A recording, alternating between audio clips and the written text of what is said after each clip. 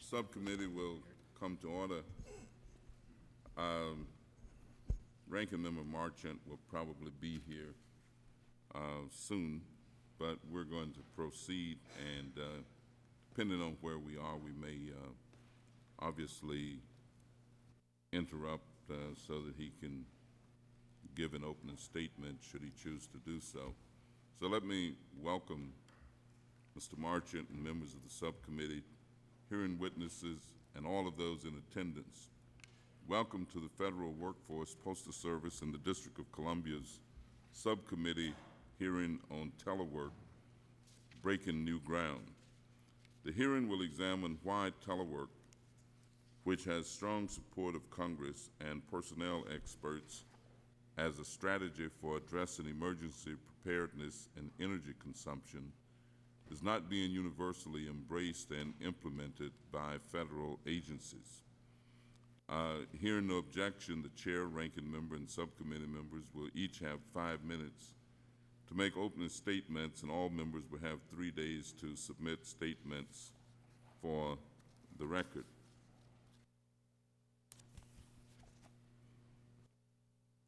I'm going to begin, and then we will follow along as members are present.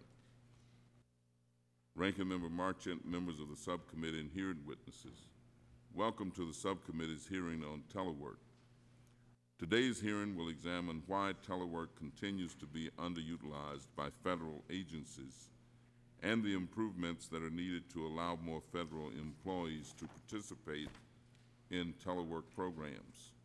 Telework provides numerous benefits, including increased flexibilities for both employers and employees, continuity of operations during emergency events, and decreased energy use and air pollution.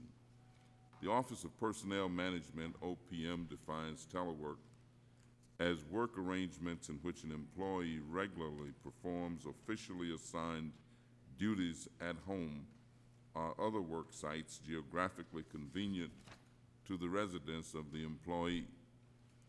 Many of the current federal programs were developed in response to a provision included in an appropriations bill enacted in October 2000.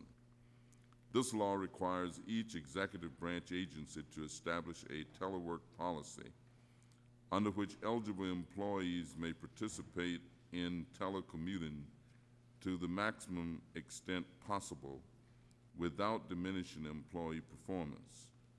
Under the current legislative framework, the General Services Administration, GSA, and OPM have leading roles in implementing government-wide telework initiatives. Unfortunately, telework is not being used to the extent it should be. According to OPM's most recent report, only about 119,000 of the approximately 1.8 million federal employees participated in telework in 2005. That figure represents only 6.6% of federal agency employees.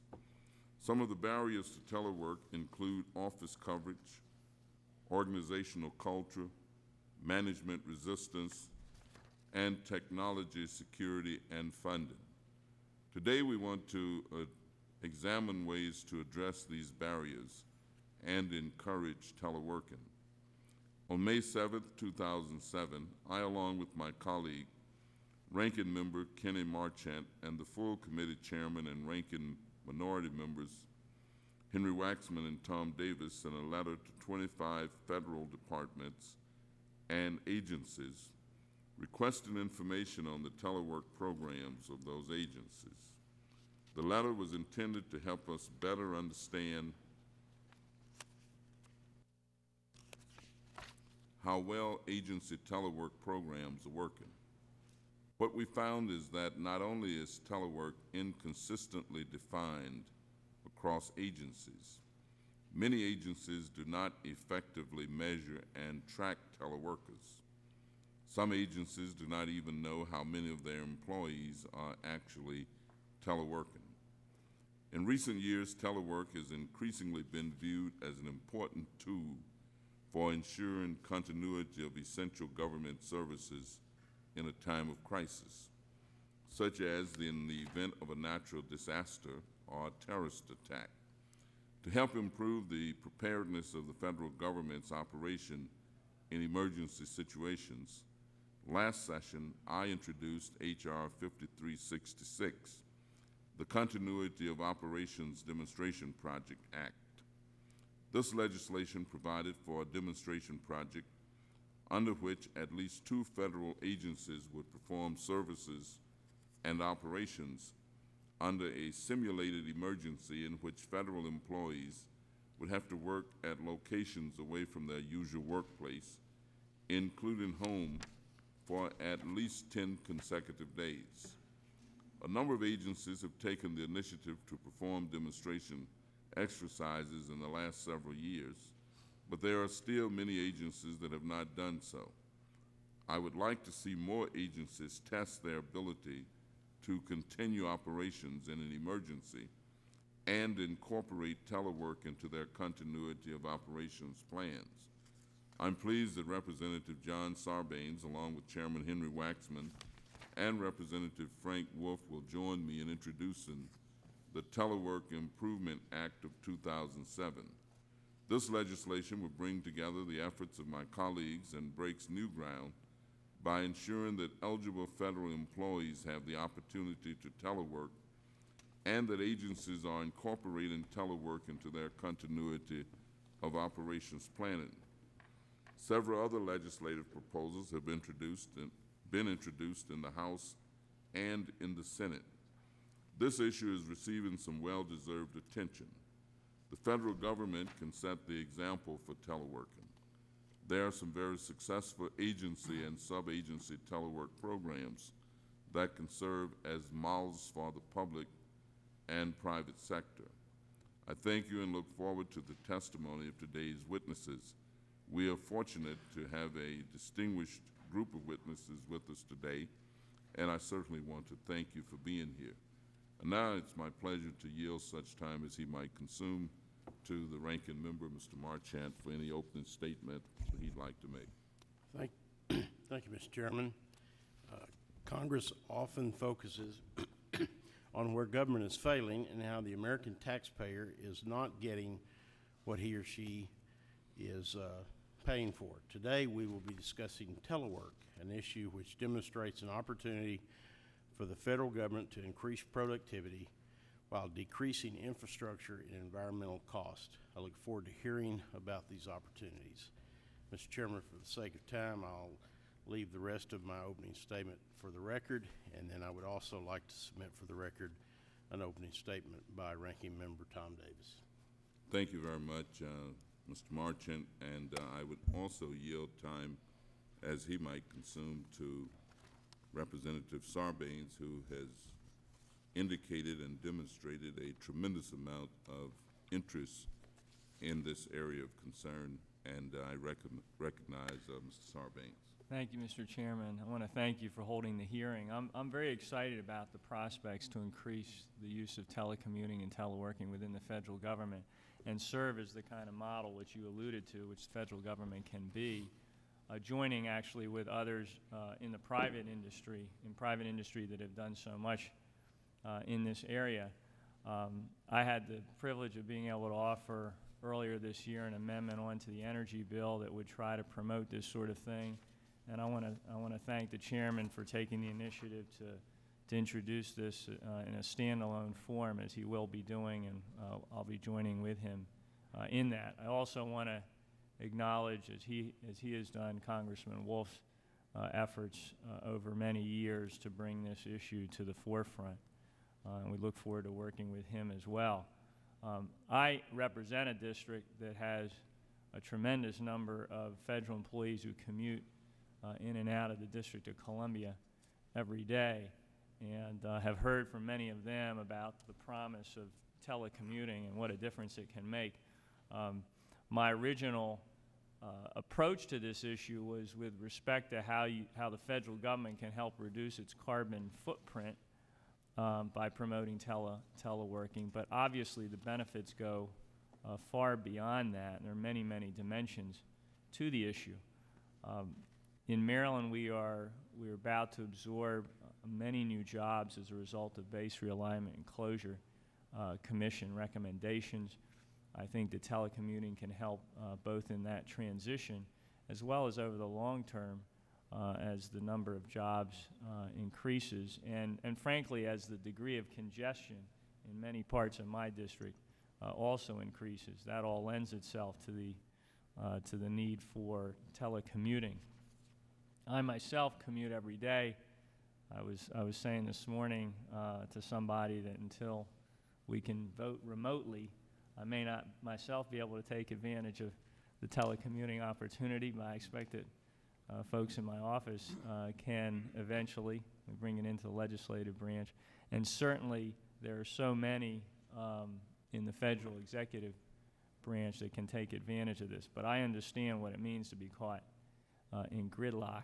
And so that's certainly a perspective that I bring. The opportunity to save money, the opportunity to promote more flexibility in the workforce and in work arrangements, all of that is part of the discussion that we're going to have today. And so I think it's a tremendous win-win opportunity if we pursue this in a more formal way by looking at how to enact and then implement policies, have people that are dedicated in their focus to the telework option within federal agencies. And I agree with the chairman that the federal government's in a position to really model this in some innovative and creative ways. I know many agencies have begun to do that, but we can, of course, do more across the board. So looking forward very much to hearing the testimony of all our witnesses today. And again, thank you, Mr. Chairman.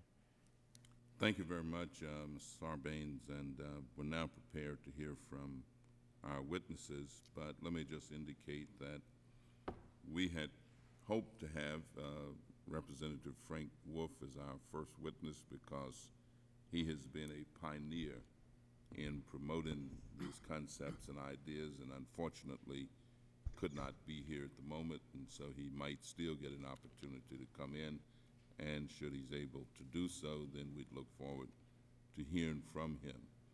Our panelists are, first of all, Mr. Daniel Green is the Deputy Associate Director of the Center for Employee and Family Support and Policy for the Office of Personnel Management. Mr. Green is currently responsible for developing federal employee benefits policy covering the multi-billion-dollar retirement and insurance programs administered by OPM. He is also responsible for promoting important employee and family support programs like Telework. Mr. Green, thank you so much. We have Mr. Stan Kazmarek. He is the current acting Deputy Associate Administrator for the U.S. General Services Administration's GSA Office of Government-Wide Policy. Mr. Kazmarek has policy-making authority over several key areas, including personal and real property, travel and transportation, information technology, regulatory information, and use of federal advisory committees. Ms. Bernie Steinhardt is the Director of Strategic Issues and has held a variety of leadership positions within the U.S. Government Accountability Office, Congress's Analytic and Investigative Arm. Ms. Steinhardt is responsible for examining government-wide management issues and supporting the federal government's transformation to meet 21st century challenges. It is the custom and tradition of this committee, as well as it is of others, to swear in witnesses. And so if you would stand and raise your right hand. Do you solemnly swear that the testimony you're about to give is the truth, the whole truth, nothing but the truth? I do. The record will show that each one of the witnesses answered in the affirmative. We thank you very much, and we'll begin with you, Mr. Green. Thank you, sir. Mr. Chairman and members of the subcommittee, I'm pleased to be here today to discuss OPM's role in promoting telework in the federal government. Telework and other work-life flexibilities are important tools used by agencies to recruit and retain employees.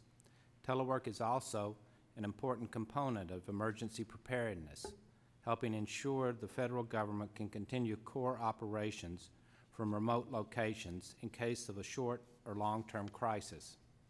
According to the latest numbers gathered by OPM, 49 of 80 executive branch agencies had more employees teleworking in 2006 compared to 2005. Those who do telework are teleworking relatively frequently. In fact, over half of them are working from an alternative work site at least once per week.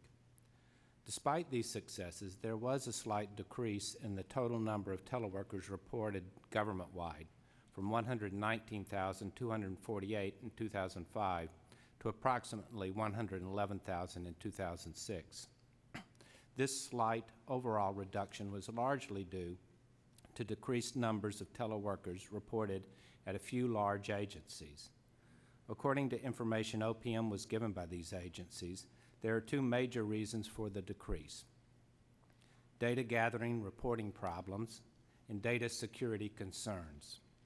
We found that the internal tracking systems used to gather data vary widely in their efficiency and effectiveness, leading to inconsistencies in the information reported to OPM year to year. Agencies are developing internal systems to improve their data collection. The second major issue is data security, which had an impact on actual telework participation. Agencies have justifiably become increasingly concerned with the security of information systems overall and may perceive remote access as a kind of particularly problematic. We are working on various initiatives to address this issue and to further explore what security measures are currently in place and what recommendations need to be made to achieve a telework environment that maintains data security. Balancing these challenges are positive drivers for telework that resulted in program growth at the majority of agencies in 2006. One major driver is the recognition by many organizations that telework is a valuable tool to ensure that vital operations continued during a continuity of operations or pandemic influenza event. OPM strongly recommends in our telework guide that agencies have an effective, routine telework program and that as many employees as possible should have telework capability. In my written testimony, I provide information on how 3 agencies, Department of Labor, U.S. International Trade Commission, and OPM itself, have used telework as a means to meet their individual operational objectives.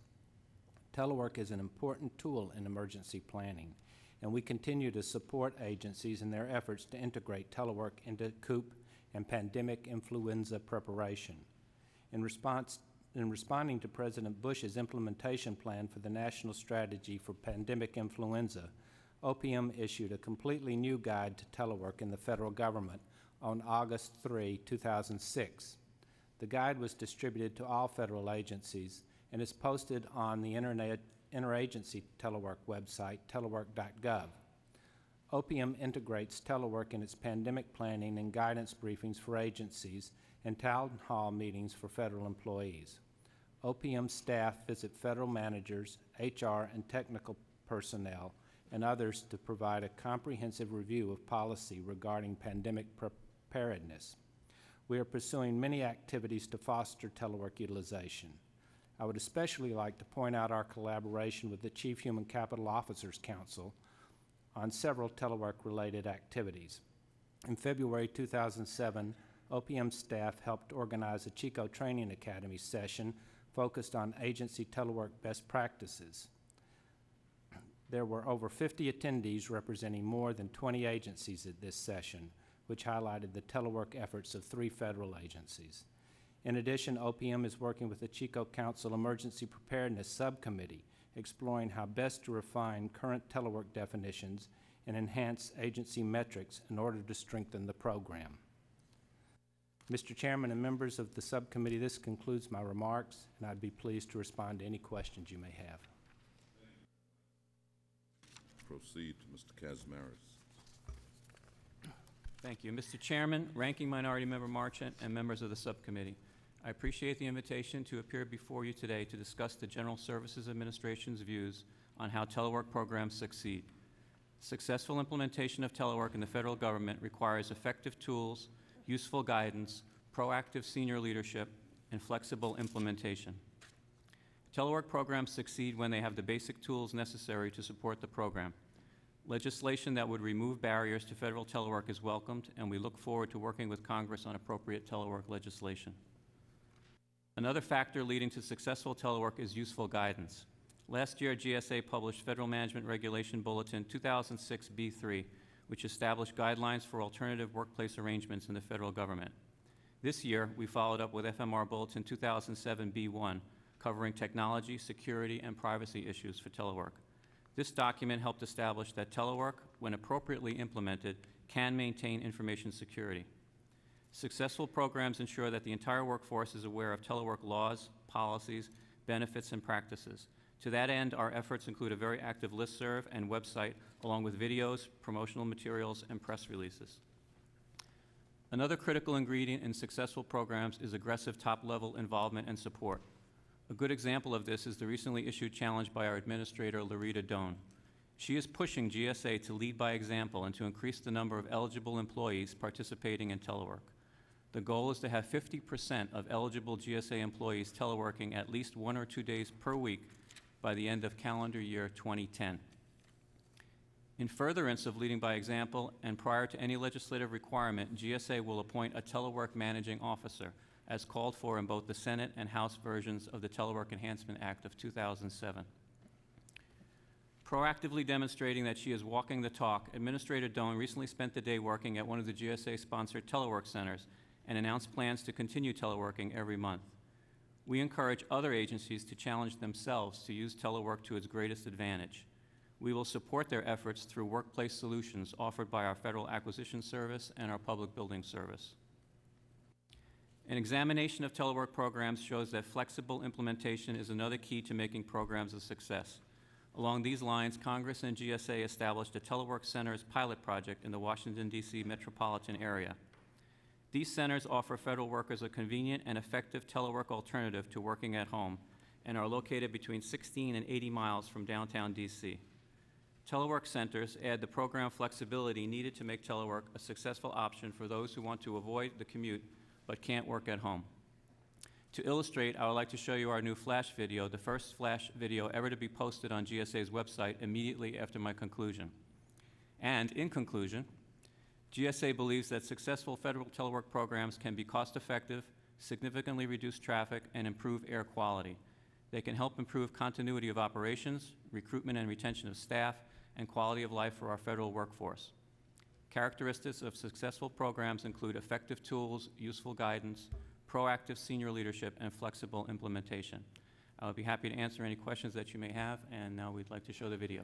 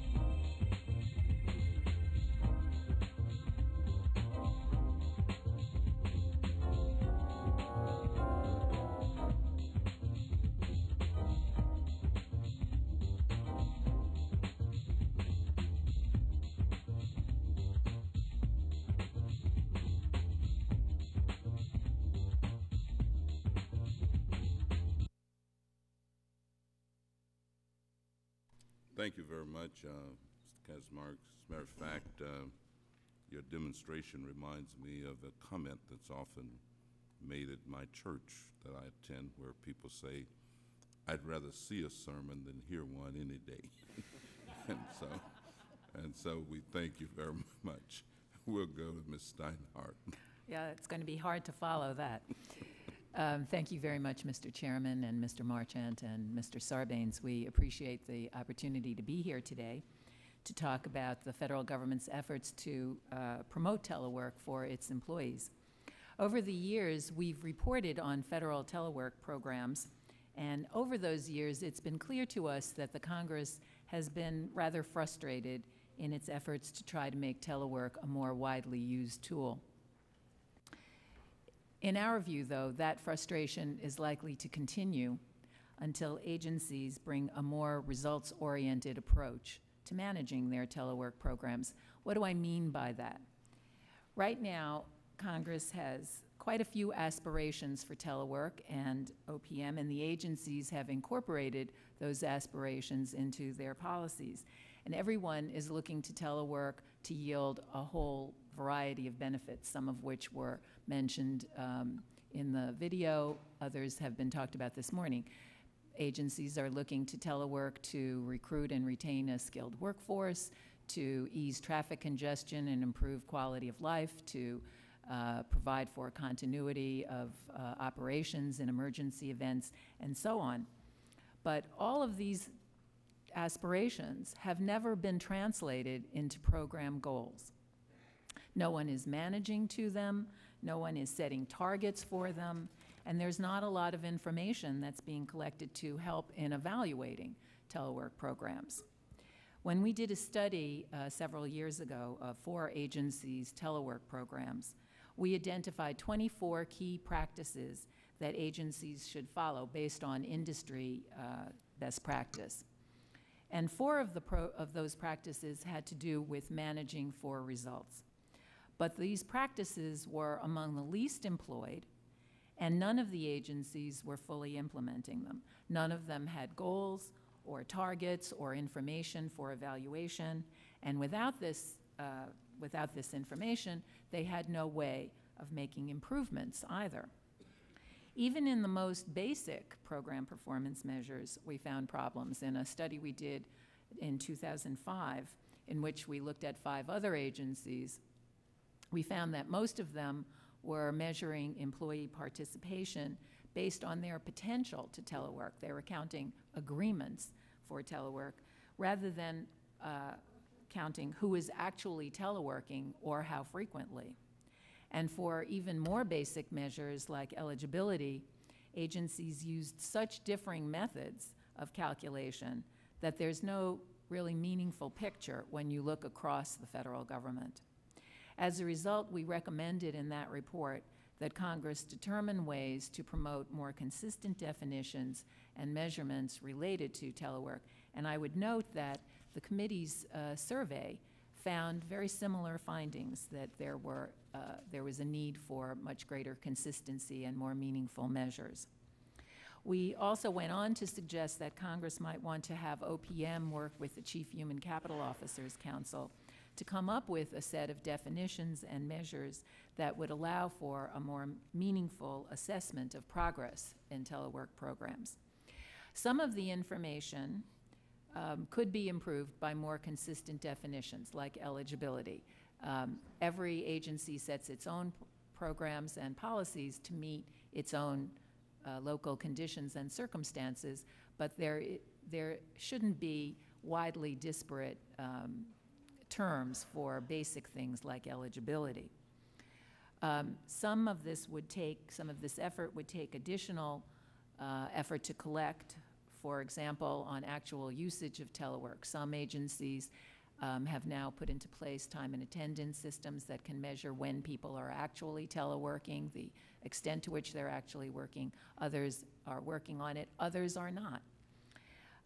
Some information might be already available through existing sources. The Federal Benefits Survey and the Federal Human Capital Survey, for example, already ask federal employees about their satisfaction with telework. In any case, It's our view that OPM and the Chico Council are very well positioned to sort through these issues and to consider what information would be most useful to them as they try to manage for results. I want to close by just saying that we would, as we have in the past, we would be pleased to continue to work with you and your staffs as you make this very important effort to introduce new legislation. Thanks very much. Thank you very much, Ms. Steinhardt, and I want to thank each one of you for your testimony. We will begin with a round of questions, and I will begin with you, Mr. Green. Could you describe how successful OPM has been in increasing the awareness and comfort level of managers over the past, say, 2-3 years? Yes, sir. I don't have metrics to show a quantitative increase in satisfaction. I can talk about the things that we have done. I think the most important document that we've produced is the Telework Guide, which is on our website and was widely distributed to all federal agencies. That guide does a couple of things. The primary point is that it is directed straight at telework managers of teleworkers and employees wanting to telework, and gives them off-the-shoulder, straightforward information on how to maximize that experience.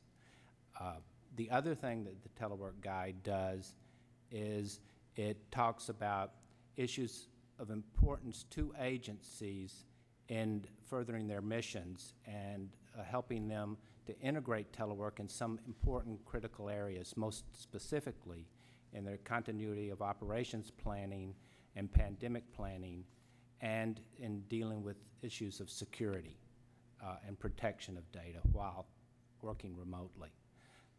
That's the most important thing we've done. We meet with agencies regularly. We are working with the Chico Council, as Ms. Steinhardt alluded, to develop matrix and to expand the and discuss issues of definitions, of matrix for measuring telework, and for ways to promote a better understanding of what telework can accomplish, what the issues are involving telework, and how to deal with them. It has come to the committee's attention that OPM gave notice to its employees that effective October 29th, 2007, that your telework program has been suspended. Could you explain to us why OPM has suspended its program? Well, that's not actually correct. The program is not suspended. However, telework has been temporarily suspended, or will be temporarily suspended, for some employees who are currently teleworking. The overall program is still active, but the employees that are involved in retirement claims operations will be brought in on a temporary basis for a couple of reasons.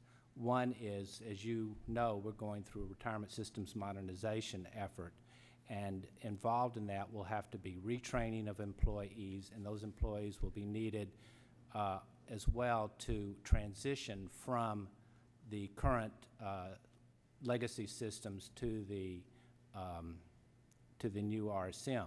But a more immediate concern to Director Springer and to managers at OPM is the security of personal identifiable information. And that is what the issue there is that retirement case files, which have a lot of personal information, of course, about people, are taken home and worked on when people telework. And so management wants to find alternative ways of protecting that information And once that's done, and then there'll be a emergence of telework, I'm sure. And I think, frankly, that RSM is will be an ultimate huge help in protecting data, because we'll be in an electronic mode, and there won't be this same reliance on paper in the future. So at best, one could then say that there is a temporary suspension of some aspects of the program while it undergoes review to make adjustments that OPM feel is necessary. Yes, sir, exactly.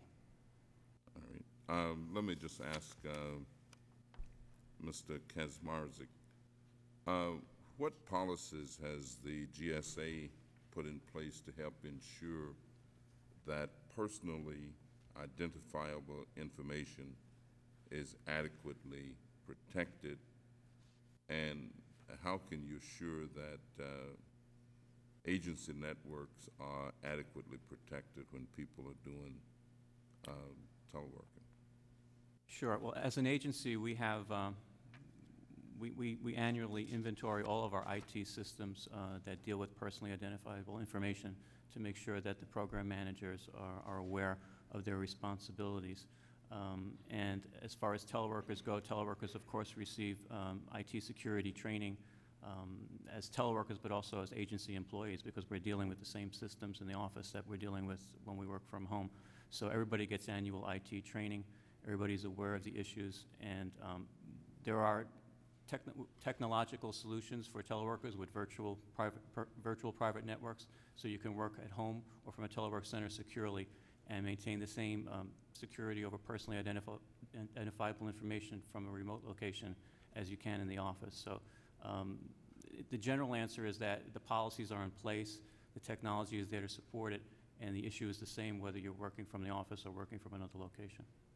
And you're comfortable that this is working well and will continue to work well? In GSA, yes. Thank you very much. I'm going to stop and yield to Mr. Marchant. This question will be for any of the three panelists. Tracking worker productivity while under the telework program seems to vary between agencies and seems to be the major issue when going into teleworking by supervisors and administration. Which agency do you believe has established the fairest system to the employee and the agency in tracking worker productivity? Or is there a working system out there to track productivity? Well, I'd like to take a stab at that, if I may. OPM has advocated for a number of years, and it's not unusual in doing so, that managers manage by results. And those results can be measured by using performance standards that track results and not process or personal aspects. So those results can be measured whether a person's working at the office, remotely, at a telework center, wherever.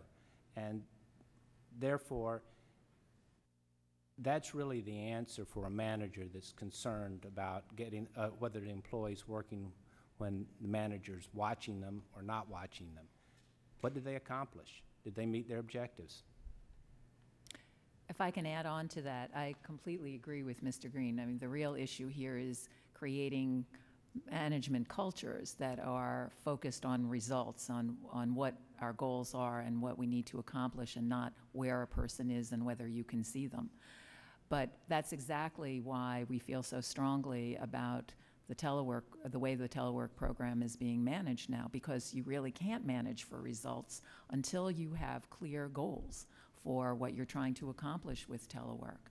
And if you want to increase recruitment and retention, if you want to improve employee morale, you need to have goals for those, and you need to use telework as a tool that can help you accomplish them. You need to set performance expectations for managers so that they know what they're being held accountable for.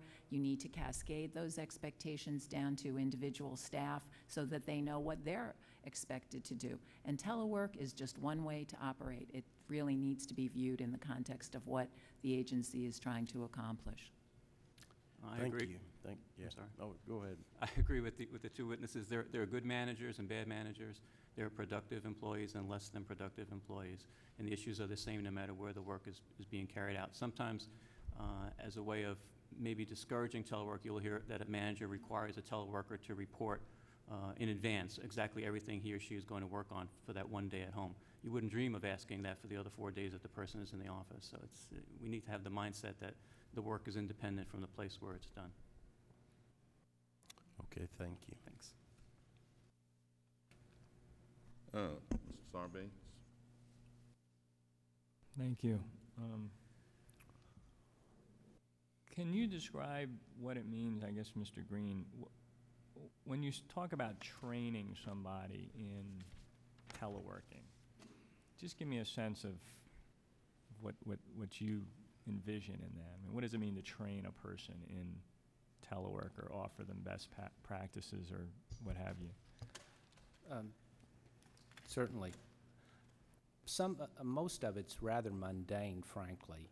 It's things like, again, managing to results, and that an employee understands that they're responsible for their work, and that doesn't change whether they're working remotely or working in the office, that they have a responsibility to do their job.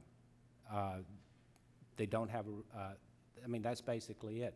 The other things, though, are practical things like there should be a safety evaluation done of the work site, whether it's at home or at a telework center, to make sure that they're working in a safe and secure environment, that information they do bring home or use on their computer, whether it's a VPN site or not, is protected, that there's an understanding, and we recommend written telework agreements to support this, that there's an understanding between the manager and the employee as to when they'll be teleworking, how they will be able to communicate with each other while teleworking, and what the expectations are. Not necessarily a blow-by-blow minute of what I'm going to be doing while I'm teleworking, but generally what I'll be working on, and as I say, most especially being able to communicate with the employee during the day. So, Ms. Steinhardt, I guess the concept of the manager being trained in telework is as important as the employee being trained, and would you regard it as useful to think in terms of there being kind of a transition period, or having workers transition to telecommuting status, during which transition they would be understanding better the managing for results imperative and so forth? That's a good question. I don't know that I would envision necessarily a transition period. Clearly, managers need to know what the expectations are as well. But I think the key here is really creating a culture within the organization. And that obviously is going to take a while to occur. But it needs to be everyone in an organization needs to understand that they're working towards something. Telework shouldn't be regarded as an employee reward. That's not what it's about at all. It's a way to get work done, and it needs to be viewed as a tool to accomplish some organizational goal. Managers do need to understand that, and it's part of a larger kind of change in the way that they view their work. And managers need to be held accountable for what the organization is trying to accomplish through telework. It's not just the employee, it's managers as well. Thank you. Mr. Kazmarchik, I hope I pronounced that right. Is there a difference between a telework center and a satellite work location? I'm trying to understand. In other words, could you have a satellite office that itself was the hub of telecommuters who were working from home, as distinguished from a telework center that people go to during the day, and then they're teleworking from that center to the main agency location? Or am I dancing on the head of a pin here? What is? No, satellite centers are more common in the private sector than the government, but a satellite center might be set up by a corporation if they had a concentration of employees in a geographic area, a certain distance from the main office, and then those employees will report to that satellite center to work every day. Now, if those responsibilities included some kind of client service or sales function, maybe the satellite center is their main office and they do, quote, telecommute while they're on the road. I guess they could also work from home, be set up to work from home, as well as the satellite centers for continuity of operations. The concept of the telework center is that every agency can use them. So you have on, 1 day a week, 2 days a week, different federal employees from different agencies using a center that's geographically convenient to their home. Okay. All right. Thank you. Sure. Ms. Steinhardt, you've placed a great deal of emphasis on having clear goals as a way to facilitate the utilization of teleworking. Do you think that it would be very helpful to have government-wide goals that every agency would be expected to adhere to or pursue, as well as individual agency goals that would be left to the latitude of the agencies themselves? That's a really good question. I would say yes. There are some goals that are not necessarily unique to an agency. Some are. For example, recruitment and retention, employee morale. Those, I think, are related. They certainly, every agency has some effort to attract a skilled workforce, to maintain high employee morale. But the conditions vary agency to agency. But commute time, for example, I would think that all agencies, that is a government-wide issue. And so reducing congestion, reducing energy use might be government-wide goals. They're not specific to any one agency. That's just by way of example. In your testimony, you also mentioned awareness training as a way of helping facilitate movement. Are you aware of any results or how much help that might have been or appeared to be? I'm not aware that there have been any kinds of evaluations there. I would say just anecdotally, based on GAO's own experience, there clearly needs to be clear guidance on what telework is and what conditions under what conditions it's available to employees, and the kinds of procedures, rules, policies they need to follow. But I think one of the best measures to promote telework is actual experience with teleworking. And particularly among staff who believe that it would be helpful to them on an intermittent basis, where they might occasionally want to telework. Once people become familiar with it, both employees and managers, it seems to be much more widely accepted. People know how to use it, and then people may actually start using telework on a more regular basis. Mr. Kaczmarzyk, you mentioned in your testimony that you will propose legislation to address travel pay associated with long-distance telework. Could you share some more thinking?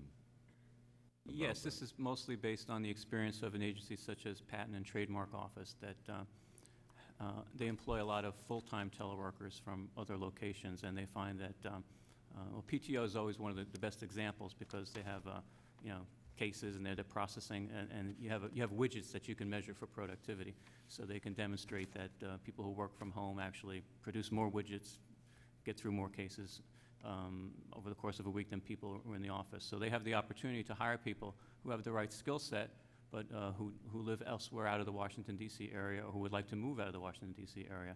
So, for example, if somebody lived in San Francisco and wanted to telecommute full-time out of their home to PTO in Crystal City, that can be done. The issue becomes if the person needs to come into the office for, periodically for training or orientation, it then becomes a travel expense that the agency has to pay because their home office is San Francisco and not in Crystal City. Now, for one person, it's not a big deal, but if you had several hundred people in this situation and you had to bring them all in periodically for orientation or training or just for face-to-face meeting, it could be a considerable extra travel expense to the agency. So it's felt that that acts as a deterrent to encouraging these types of virtual work arrangements. Seems to me that Administrator Doan is a bit more aggressive than some other agency directors and agency heads, and has actually laid out some pretty aggressive ideas and goals. Does this include the establishment of telework centers as well? She is very much interested in promoting telework centers. The first step is to increase the utilization of our existing 14 centers, and she plans to telecommute herself at each one of them and to invite other senior agency leaders to join her on these days and see for themselves how it is. She also plans for GSA to centralize the funding for telework centers so that there'll be a pot of money that will buy a certain number of seats, and then GSA managers won't have a financial constraint themselves, won't come out of their program budget. They can take advantage of the telework centers. And once we get the current 14 telework centers fully utilized, then we'd be happy to look at other locations as warranted. Thank you very much. Mr. Margent, do you have any additional? I don't have any additional questions for this panel. Thank you. Mr. Sarbanes, do you have any? Just a couple real quick. Are you aware of any agencies that have advanced enough with this that they are actually in their recruitment of new employees holding this out as one of the options that's available as a way of motivating the hirings? And Mr. Chairman, I ask that because I know that the Partnership for Public Service just launched this major effort to recruit, I think in the next couple of years, 200,000 or so mission-critical federal employees. And I would imagine that the ability to hold that out as an opportunity to folks might help with recruitment. So I was curious about that. If GAO, if I can offer us Sure. as an example, we include telework, flexible work arrangements, including telework, as part of our recruitment materials. And we actually administer a survey to new staff to find out the kinds of things that attract them to the agency. And those flexible work arrangements are among the top 10 reasons. So they remain a key part of our recruitment and retention strategy. Great, great. OPM itself includes teleworking capability in its recruitment efforts. And I would also point out in my testimony, I speak a little bit about the efforts of the U.S. International Trade Commission and how they are using telework as a recruitment tool as well. And there are other examples. Administrator Doan has required that all the managers go through all the position descriptions in the entire agency and designate them as to whether they are basically eligible or not for telework. And then as vacancies come up against those position descriptions, the actual job announcement will note that it's a telework eligible position. Great, thank you. Thank you very much. Let me thank this panel. We appreciate your being here and your testimony, and you're excused. Thank you.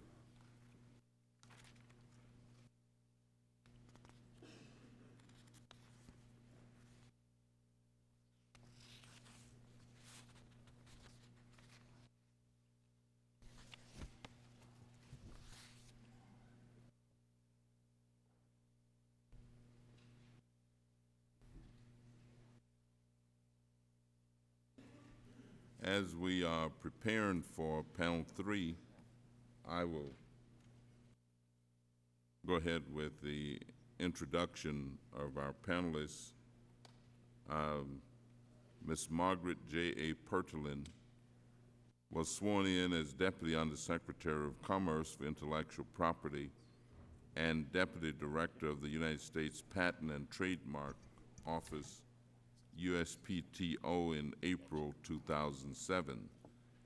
As Deputy Director of the USPTO, she administers the laws of granting patents and trademarks and the day-to-day management of the $1.9 billion agency and its more than 8,500 employees. Mr. Lee J. Loftus is the Assistant Attorney General for the Department of Justice. He is responsible for department-wide financial reporting, budget formulation and execution, accounting operations, assets forfeiture fund operational support, procurement, and debt management support. He also oversees department-wide facilities, management, human resources, business services, and planning. Let me welcome both of you, and is our custom and tradition, if you would stand to be sworn in, raise your right hand. Do you solemnly swear that the testimony you're about to give is the truth, the whole truth, and nothing but the truth? The record will show that the witnesses answered in the affirmative. We thank you very much for being here with us, and we will proceed and begin with Ms. Pertlin. Thank you, Mr. Chairman, Ranking Member Marchant, Mr. Sarbanes, and the subcommittee and distinguished guests. I appreciate the opportunity to be here today to discuss the USPTO's telework programs. I appreciate the opportunity to discuss them because it's very important that leaders of agencies work to balance home life and work requirements. And if I may take a moment, I would just like to recognize my sister, Megan Corder, and my fiance, Dan Kinnery, who often remind me to make sure that I have a work-life balance. On behalf of the agency, I thank the subcommittee for taking a careful look at telework issues in the 110th Congress and look forward to working with you in the future. The success of the USPTO telework programs is driven by top-level agency support and clearly defined, then communicated performance measures. We trust our employees to perform their responsibilities without micromanaging observation. These are fundamental principles that work well in a telework environment. For very practical reasons, the USPTO is changing the boundaries of old workplace patterns. Our vision is for our employees to perform their responsibilities regardless of their physical location. As a result, the telework program has led to improved employee retention, higher productivity, and increased morale. Over the past 10 years, we have identified a number of important guiding principles. These are our lessons for creating and sustaining a successful telework program. They are, first, a successful telework program is contingent upon careful planning. We started small, with a pilot of only 18 examining attorneys, and continually assessed our progress along the way. Over the course of the last 10 years, we have expanded our telework initiative and currently have 3,609 employees participating, which is 40.7% of total positions at the USPTO. Second, the USPTO management views telework as a corporate business strategy and human capital flexibility. Third, our managers build and maintain a relationship of trust with employees, whether they are working on the Alexandria campus or at home. Since the nature of patent and trademark work lends itself to telework, our managers are very comfortable with results-based management techniques. They also understand the relevance of devising and clearly communicating performance measures. Managers and employees set and agree upon a list of goals, ensuring a mutual understanding of expectations. Fourth, involving labor unions in the development of telework programs engages represented employees and increases the likelihood of union support. At the beginning of our first pilot program, we initiated a labor and management working group to develop guidelines, procedures, and selection criteria for telework participation. Today, the group meets on a regular basis addressing arising telework program issues. Fifth, at the USPTO, we believe that training and education are a necessary precondition for and sustaining requirement of a successful program. Before being granted the privilege of teleworking, employees receive non-IT and IT management training. Six, Having a talented telework coordinator at the USPTO has proven extremely beneficial to our organization. Telework is a winning proposal with numerous benefits. For many employees, telework means less time on the road, which also translates to lower auto emissions, gas consumption, and reduced traffic congestion. USPTO employees alone who telework collectively save more than 613,000 gallons of gas per year and save more than $1.8 million annually in fuel costs. Additionally, there is a combined reduction in emissions of more than 9,600 tons per year. For the agency, the benefits have included retention of seasoned, high-quality employees, maximizing use of space, avoiding the cost of acquiring additional real estate as the agency has grown, and maintaining high performance. Performance has been measured over the years, and we've been able to compare our performance and quality standards both inside and outside the telework program. Over the past decades, the USPTO has realized the benefits of implementing a robust telework program and has demonstrated that telework is a business strategy that works for our employees, our agency, and the economy. So I thank you very much for the opportunity to testify before the subcommittee on this issue. Thank you very much. And before I go to Mr. Loftus, I'd like to just take a moment and acknowledge the presence of two dear friends of mine who stopped by. Dr. Herbert B. Slutsky, who is the retired Deputy Commissioner of the Health Department for the City of Chicago, retired university professor and management consultant, and his wonderful wife, Maureen, who is a retired educator. We're delighted that you both stopped by, and thank you very much. Mr. Loftus, would you proceed?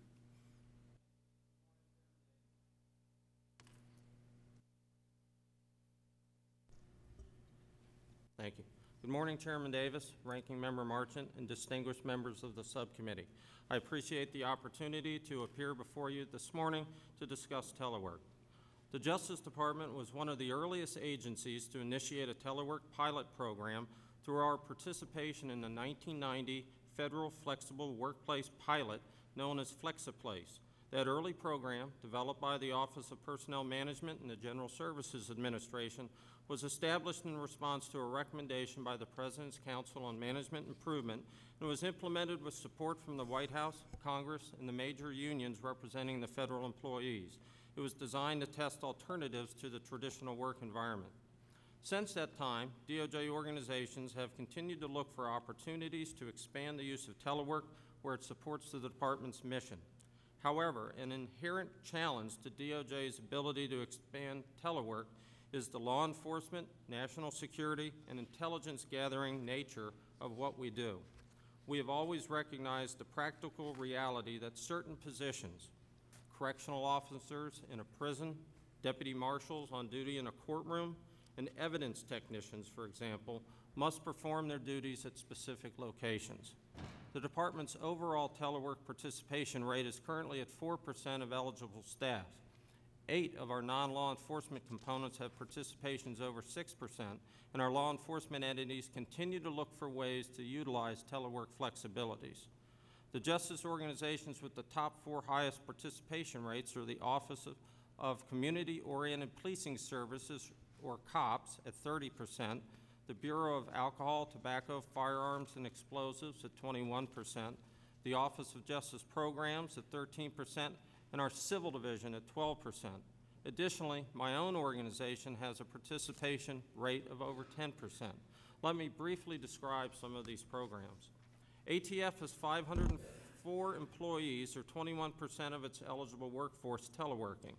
ATF's success is in part attributed to a comprehensive communication plan that educates employees and managers on how and when telework can best be used to meet the ATF mission and support ATF employee efforts to balance work and family responsibilities.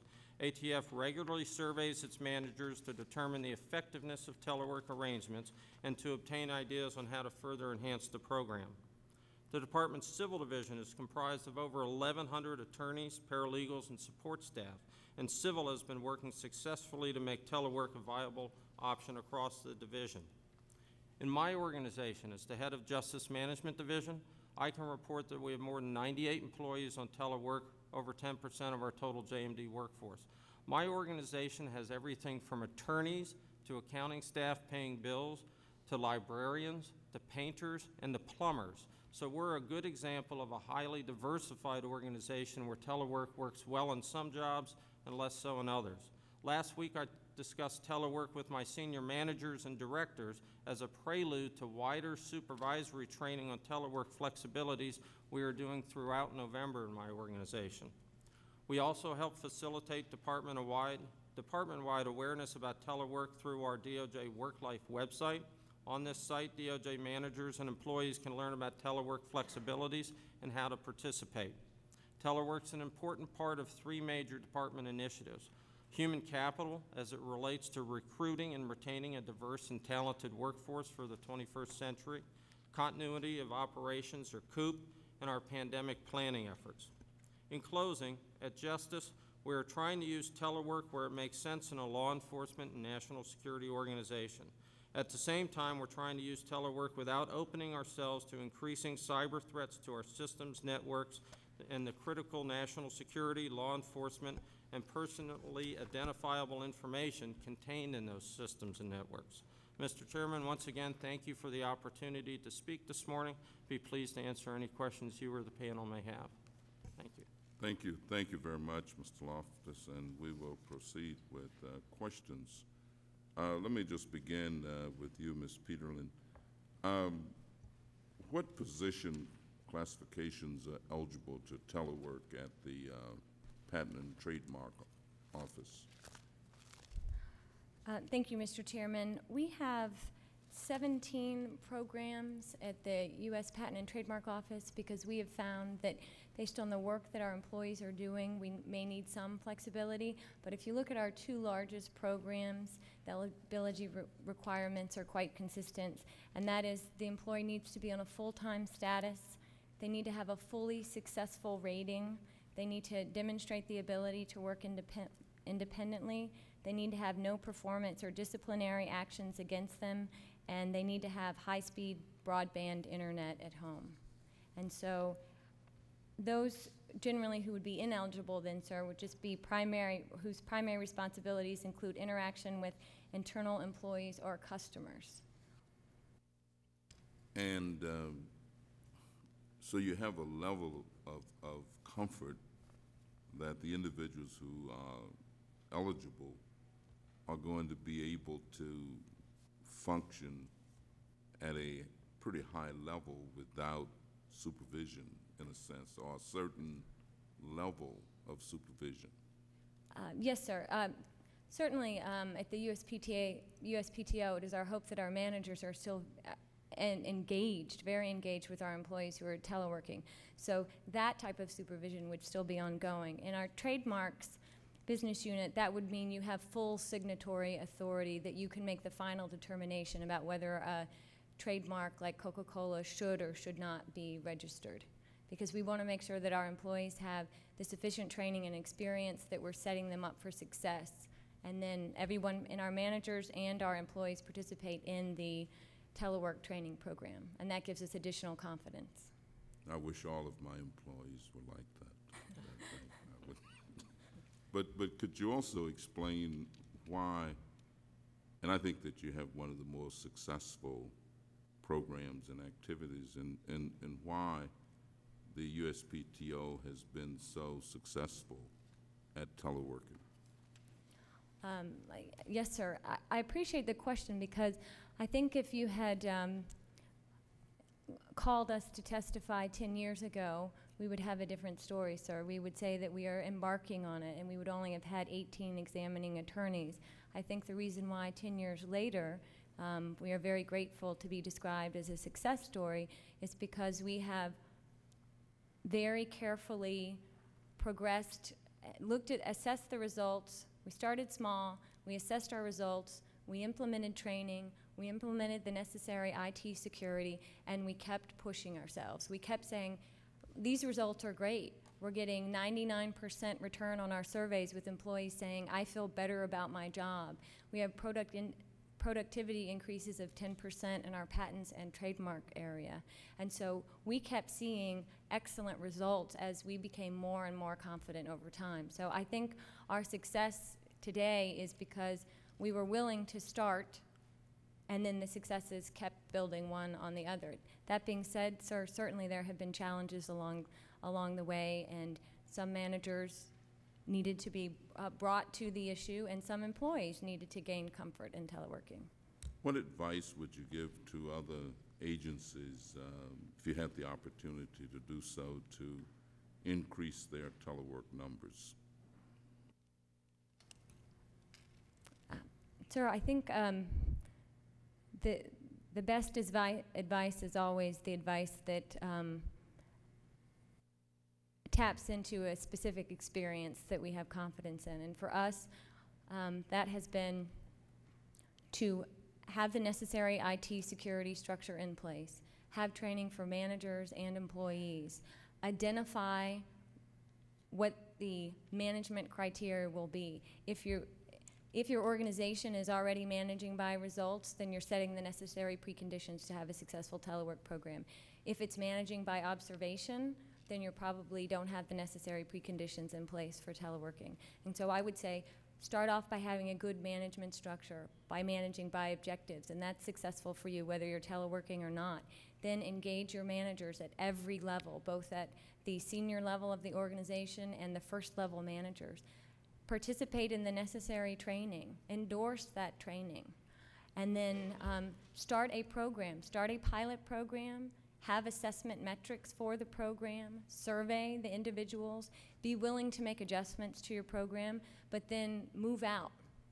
You know, identify the successes. One success for the PTO, sir, if I may continue my answer, is that we are hiring at the PTO because of our strategic planning in a situation where we found we were understaffed, 1,200 examiners per year over 5 years. We have a beautiful new campus in Alexandria, Virginia, which would still not hold the rate of increase that we have found necessary for us to meet our requirements.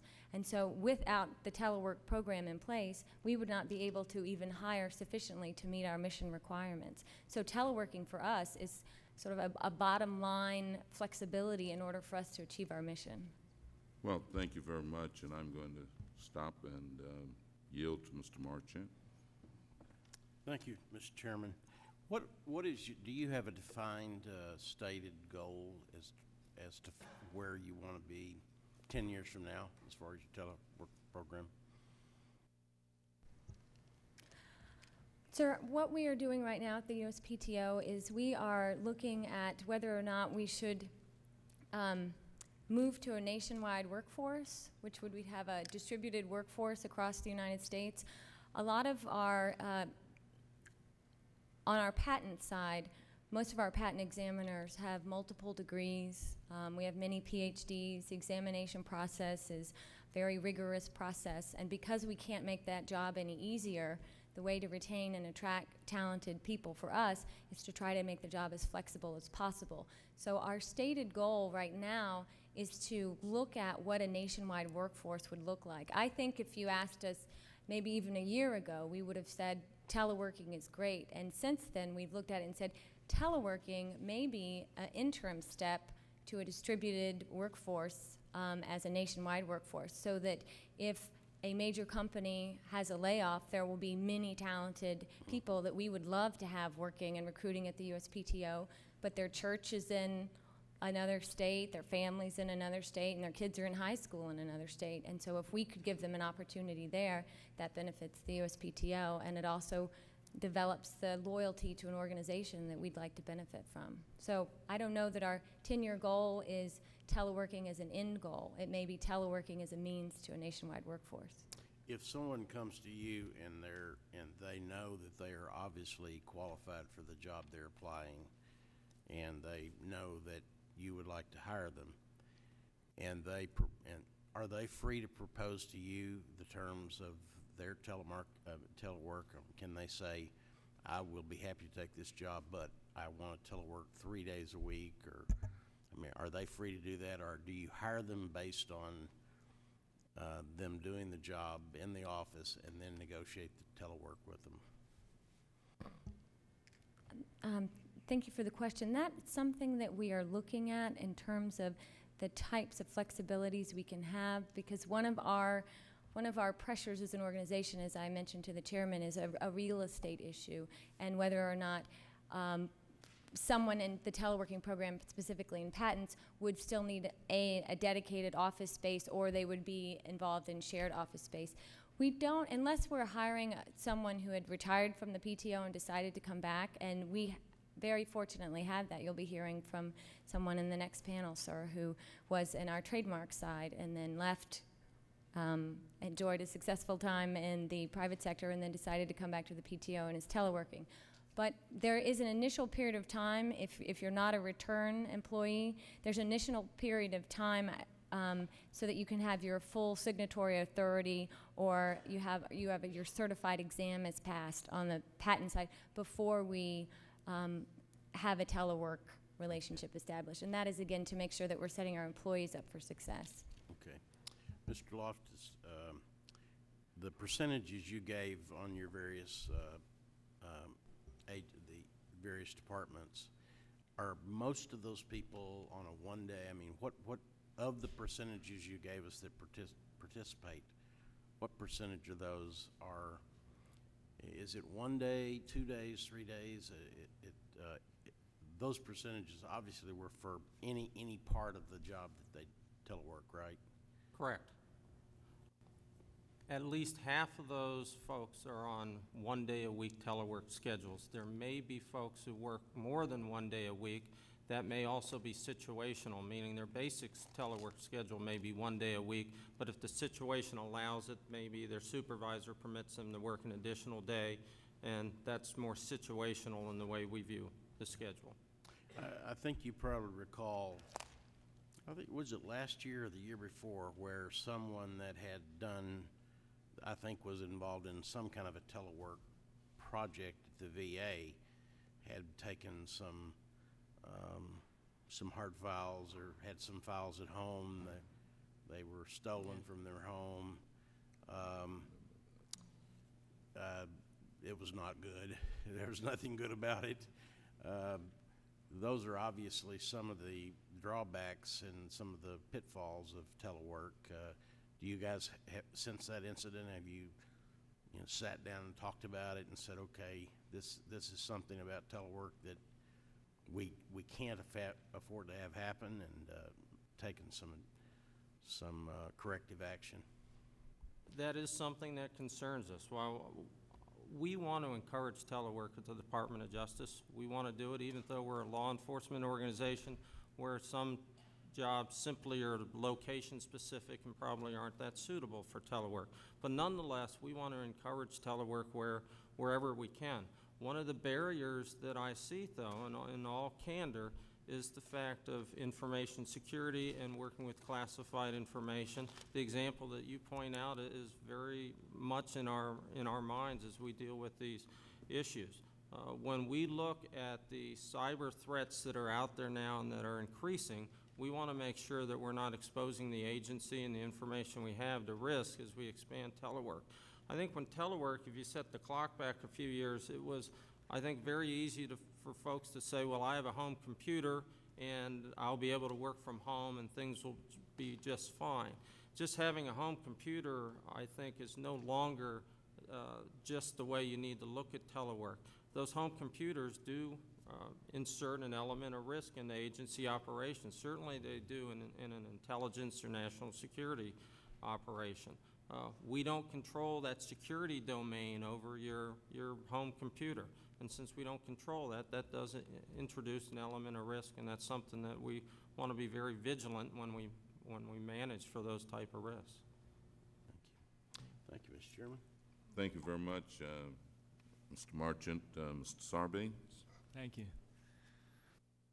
You, Ms. Peterlin, talked about how you would bring people together, labor unions and management and so forth, and others, to tackle challenges that have been presented with respect to telecommuting.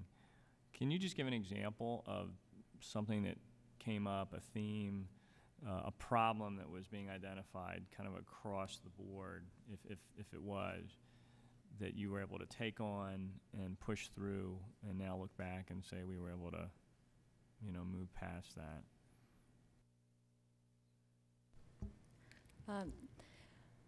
Certainly. I'll give you a current example, if I may, and it's one that I think I confess that we're still pushing through and working past, but I think it's important to use this example because it reveals how the team comes together. We had a virtual art, we have technology centers at the USPTO that look at particular types of innovation, and within those technology centers, we have then art units. We had an art unit that became a virtual art unit where the art unit, its managers and the examiners went home and worked together virtually. There were still other people in the technology center, so you had in some ways some people in the same office teleworking and some still in the office, because we were trying to test, could we send an entire unit at this level home? What we found is that we need to make sure that the people who were still at the USPTO don't carry all the burden of training the new examiners that are on board, because we saw that, and this is something that our union has raised to our attention and some of our employees in the surveys raised to our attention, that people had an inclination to want to seek training from the person that they could go next door to their office, and there was a little bit of a barrier of thinking, oh, I don't want to call them because they're at home. And so that to me raises just a management issue of going back and saying, they're not at home, they're teleworking today, and they want you to pick up the phone and talk to them. And so this is an example of an issue. I think it's a type of issue you were asking me to talk about. And I would say that we just finished the virtual art unit pilot, so we just had this assessment about the fact that some people are reluctant, just personally reluctant, to reach out to the teleworking trainer more so than the trainer that may be a few doors down. And so we're going to approach that by talking to our managers and saying, look, it's important that you don't have that instinct, because that instinct is a bit artificial. The trainer at home is competent and interested and wants to be involved in training as well. Right. Okay. That's a great example. Either one can answer this question or both. And it picks up on what Mr. Marchant was saying. As a practical matter, we talk about telecommuting or teleworking, the definition qualifying based on 1 day a week or 2 days a week or 20% over 2 weeks or whatever. But if somebody gets into a good telecommuting arrangement, is it not the case, practically speaking, that they're going to move towards a kind of full-time telecommuting arrangement? Or am I missing? Because particularly in terms of saving space and other things, I would imagine that until you get to that kind of tipping point, maybe you're not getting the benefit of it so much. So I'd be curious in both offices, across the workforce that is telecommuting, how many are in that full-time telecommuting category?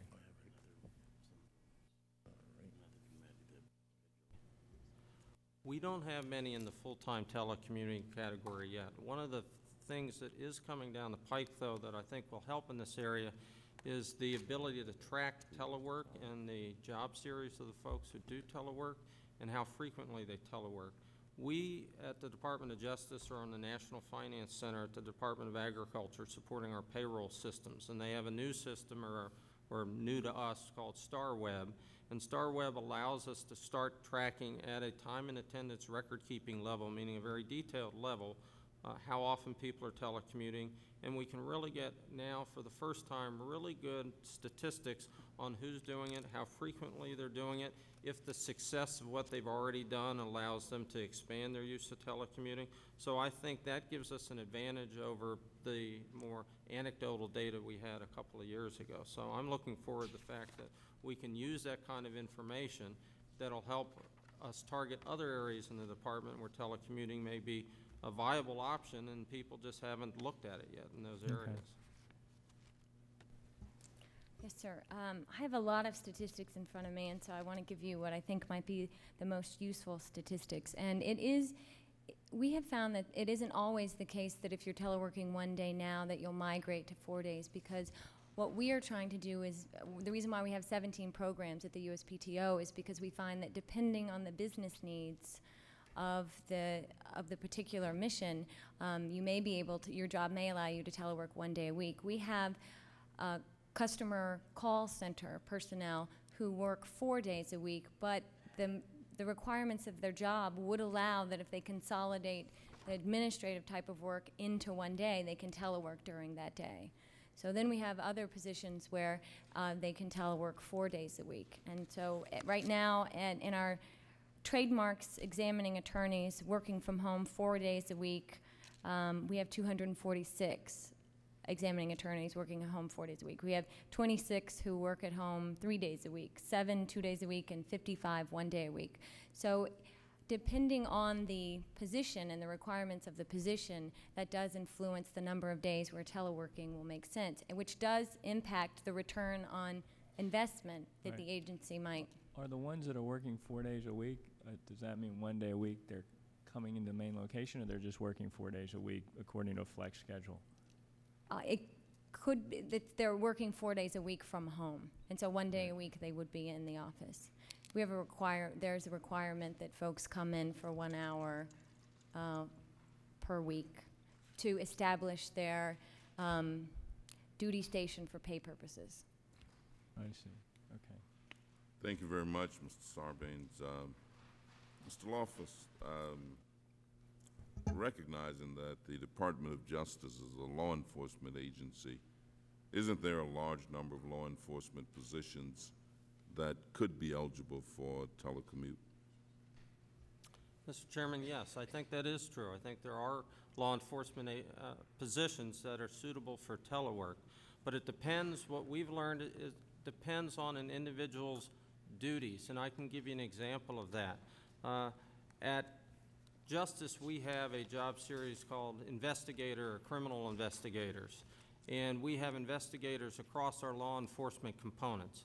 And at the ATF, we happen to have a large number, I think nearly 400 investigators who are telecommuting, and they're doing that very successfully. And these are investigators that go out into the industry, and they do reviews and they write reports. And ATF has found it very viable for those investigators to do that report writing and assimilate their information from telecommuting centers or from their homes. So that's working very well.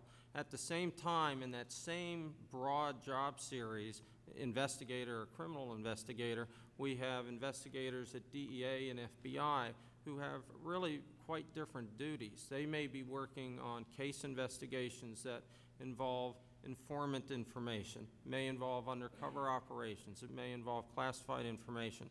So those investigators really have duties that are more site-specific, and they come into the office for the protection of the data. So you have similar sounding jobs, but with actually quite different duties.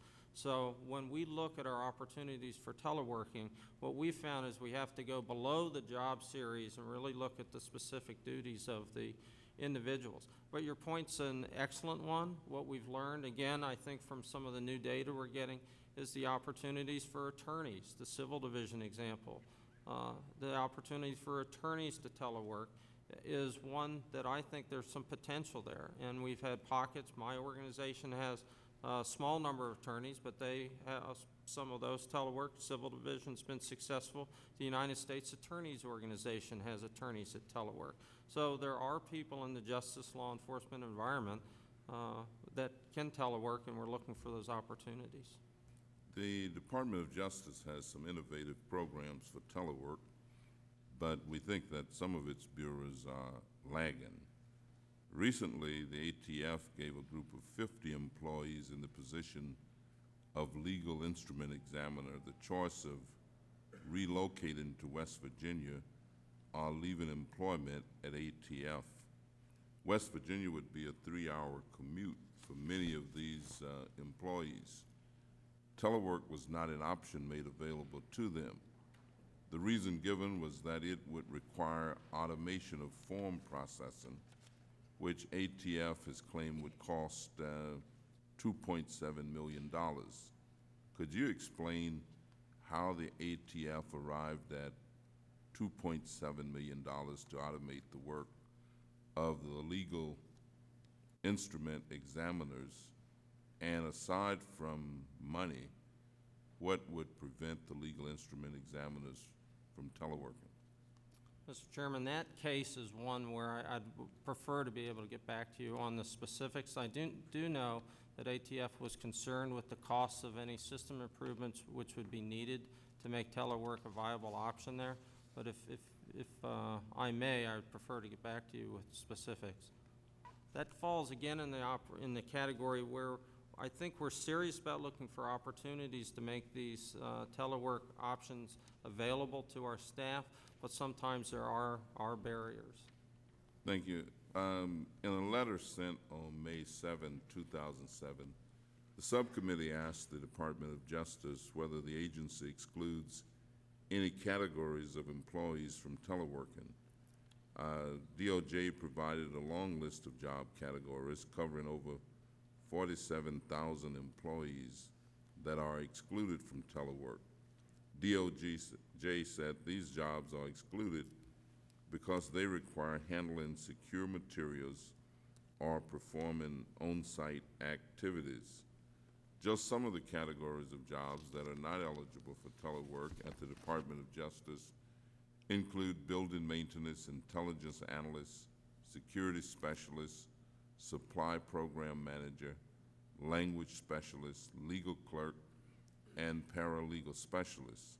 That's just a sample that DOJ identified, and actually identified many more jobs that are excluded from telework. I can understand why it would be difficult for some of these employees to work from home.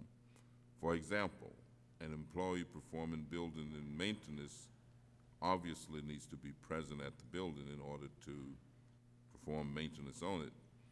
But DOJ's list includes a number of jobs where, at least based on the job titles, it seems like the employees may be able to perform at least some of their duties from an alternate work site. Do legal clerks and paralegals need to be present all of the time? Can't they perform research and other work from alternate work sites? And what happens if an employee in one of these job categories asks to telework? Is that employee automatically excluded based on his or her job title? Or does DOJ look at specific responsibilities and activities of each employee who would like to telework? We need to look at the specific duties. I don't want to have a justice environment where we have such sweeping decisions made to exclude people based on job series alone because of the things I've already pointed out, in the sense that criminal investigators or investigators may have the same job title but very different duties. So I think we need to look at the underlying duties.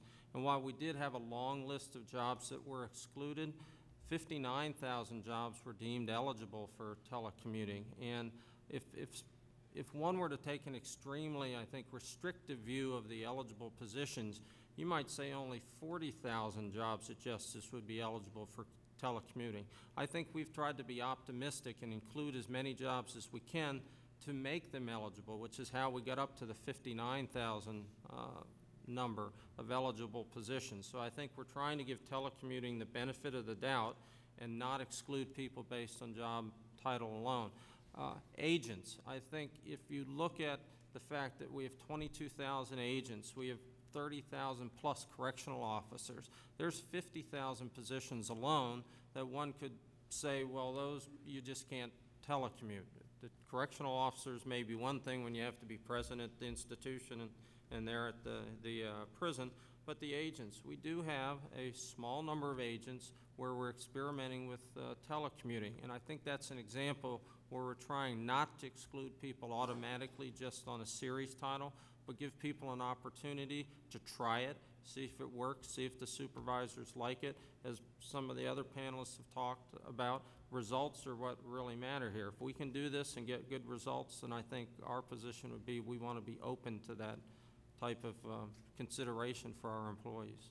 Thank you very much. And Ms. Peterlin, as I noted earlier, Representatives March and Waxman Davis and I sent a letter on May 7, 2007 to 25 departments and agencies requesting current information on the agency's telework information.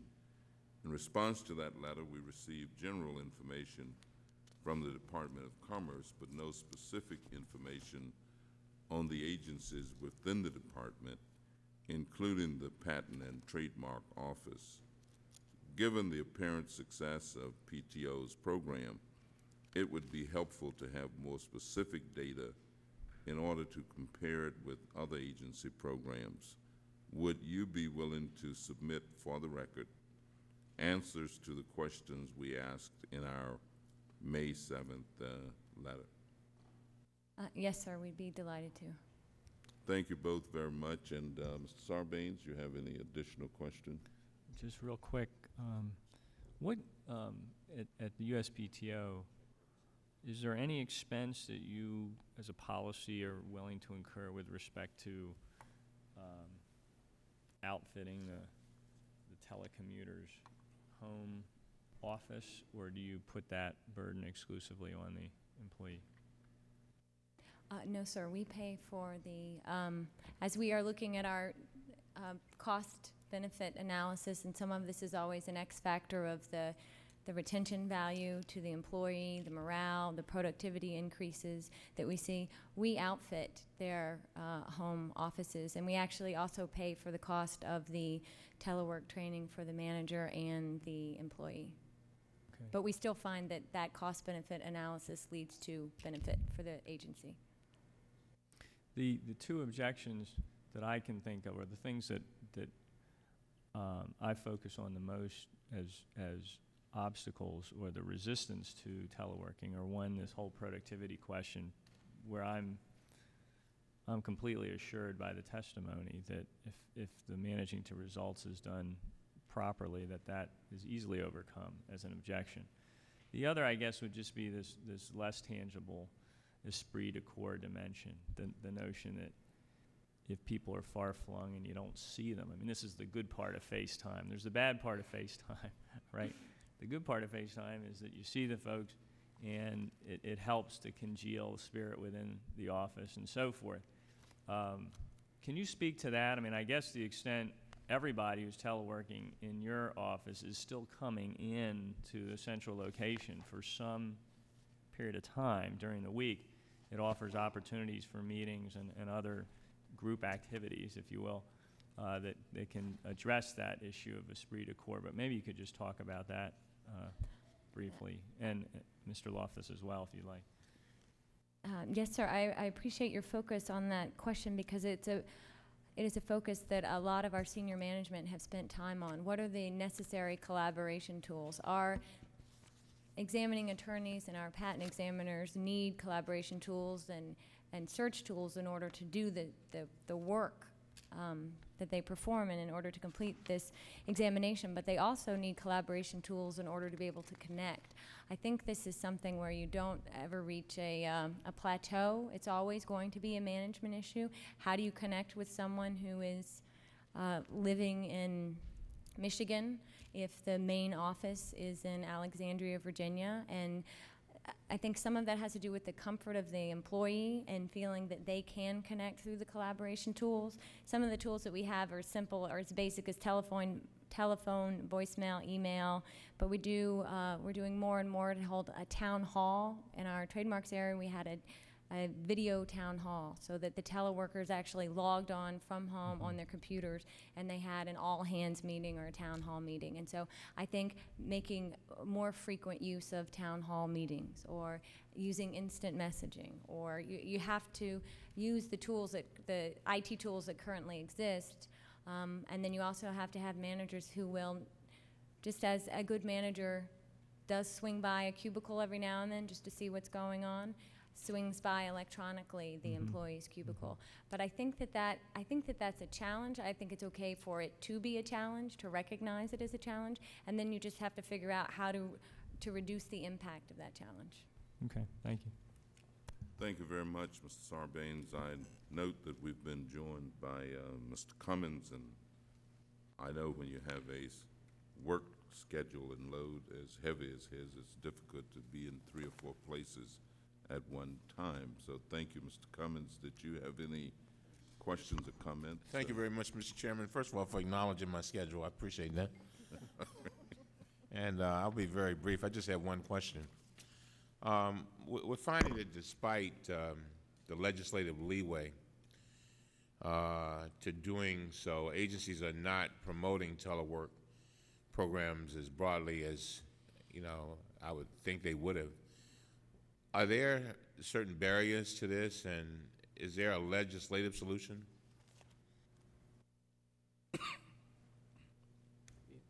Did you hear my question? Okay. Yeah. If you don't mind, I'll go first. And Sure. Keep your voice up. yes, sir. In terms of barriers, I think at the Department of Justice, what we've found so far, other than inherent law enforcement issues where there's a deputy marshal who has to be on duty in a courtroom. So if you look past what I'll call those inherent site location jobs to the jobs that are more suitable for telework, you need tone at the top where senior leadership at your agency or department says that telework is an important program for the agency. It's important for the operation of the agency, and it is important for the quality of work life for our staff. So you need positive tone at the top. You need open-minded supervisors. And what we are finding at the Department of Justice as telework expands and as we see pockets of success, for instance, with our investigators at ATF, with the attorneys in the civil division, with other jobs, as you see pockets of success, I think that breaks down barriers in the rest of the department where people may have said, well, I don't think such and such a job is very suitable. We can demonstrate elsewise. So it comes back to being able to have open-minded managers and people who are behind the program and that are supportive of it. That is what we're finding at Justice. What I'd like to add to that list, sir, and what has been a primary issue for us, one of the barriers to telework is having the development of a reliable and secure computer system so that our folks could actually get immediate access to the same documents that they would have been able to have access to were they in their office, and that they are able to download them reliably. So because we were able to start small years ago, we've been actually able to anticipate and include in our program designs and upgrades that the system would accept teleworking and would be able to provide that sort of instant response, high bandwidth capability and security needs. Okay. Thank you very much, Mr. Chairman. Thank you very much, Mr. Cummins. Mr. Issa, did you have any question, comments? Well, we want to thank both of you very much. We certainly appreciate your presence here this morning, and we appreciate your participation. Thank you, and you're excused. Thank you.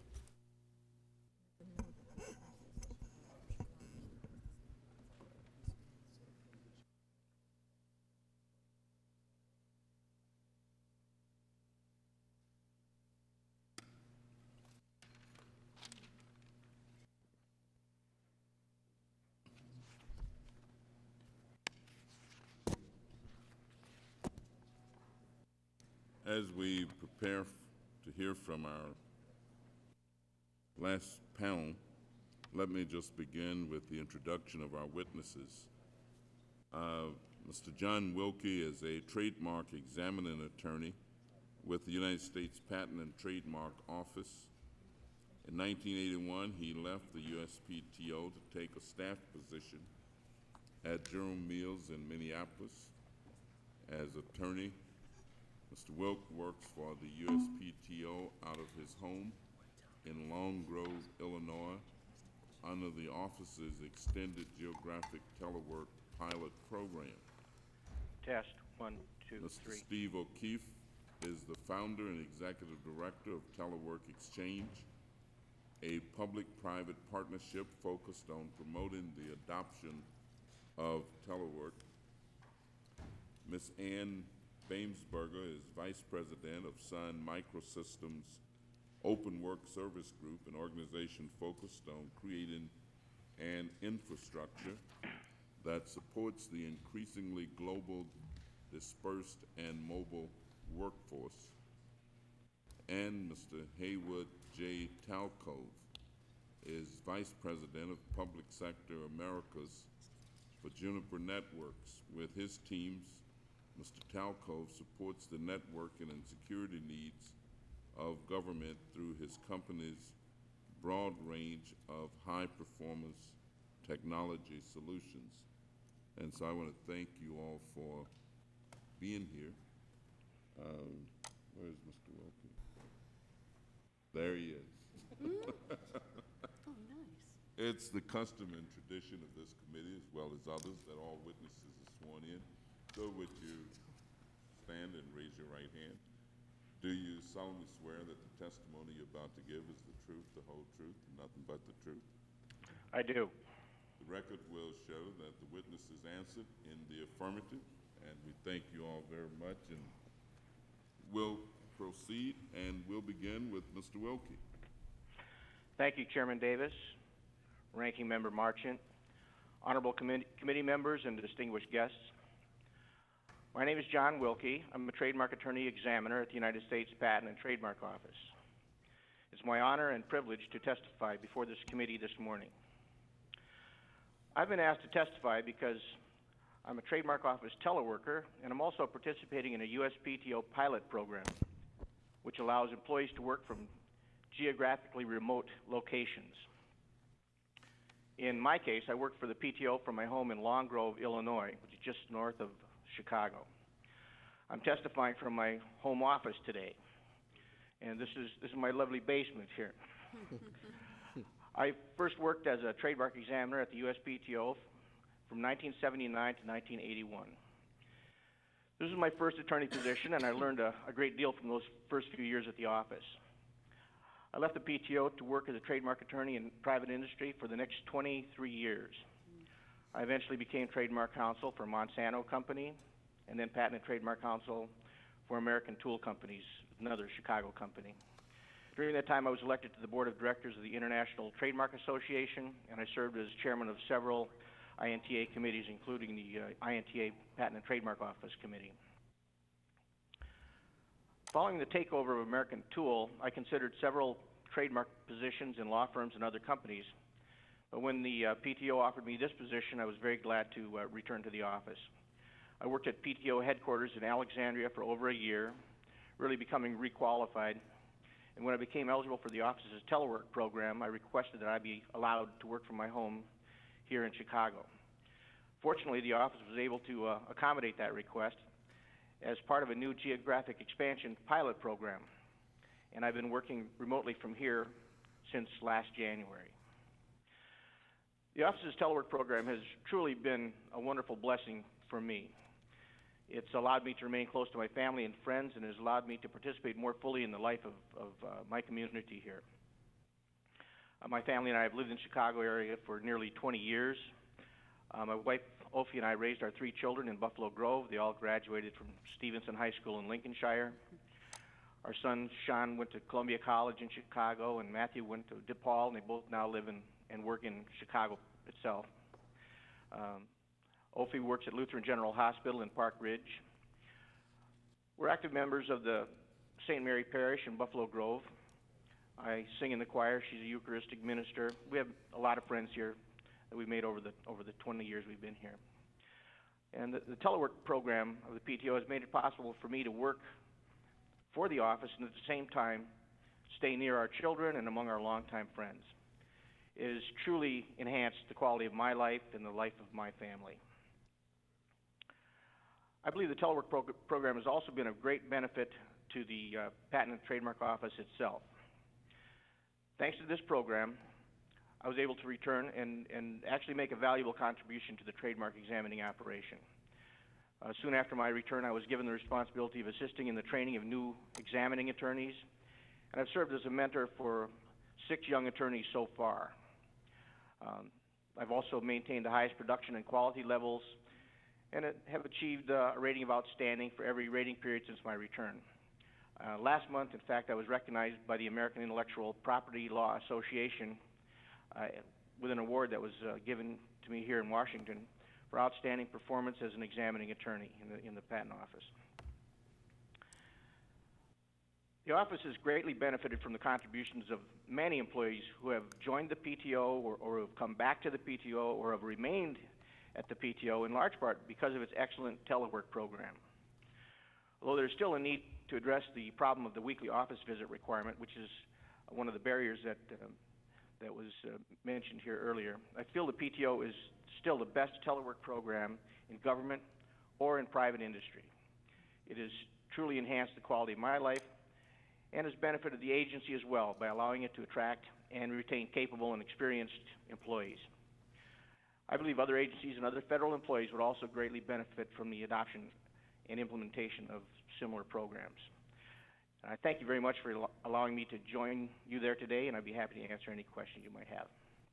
Thank you very much, Mr. Wilkie, and we will proceed now to Mr. O'Keefe.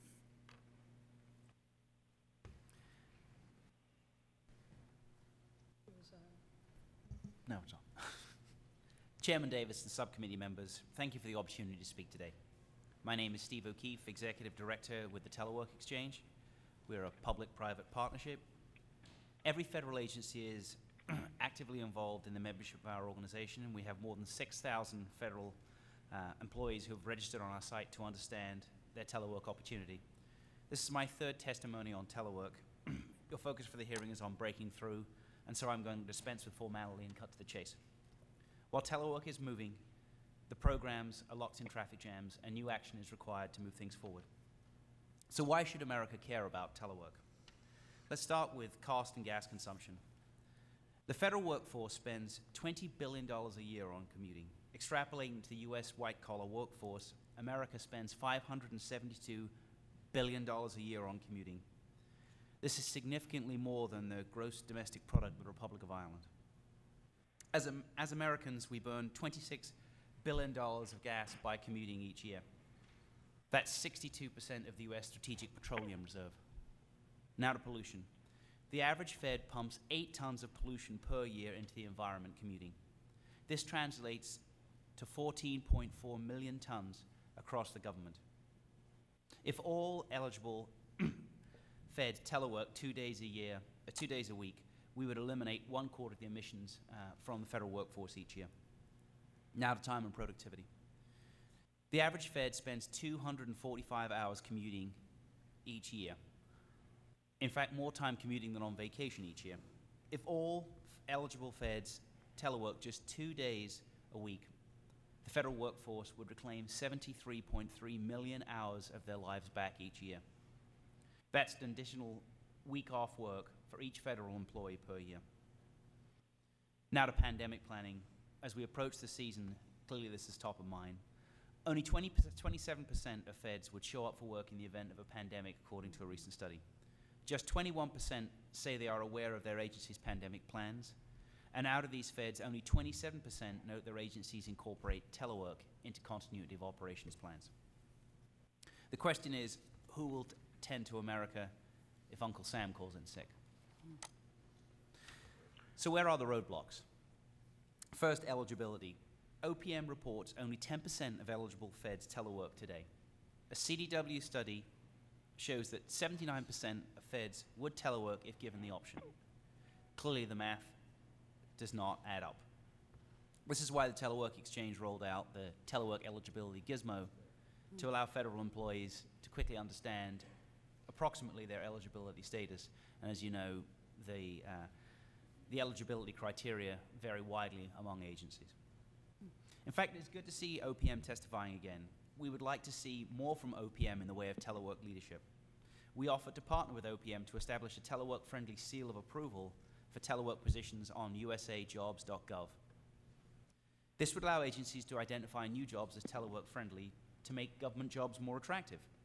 We proposed this program to OPM almost 2 years ago, and we are still waiting for an answer.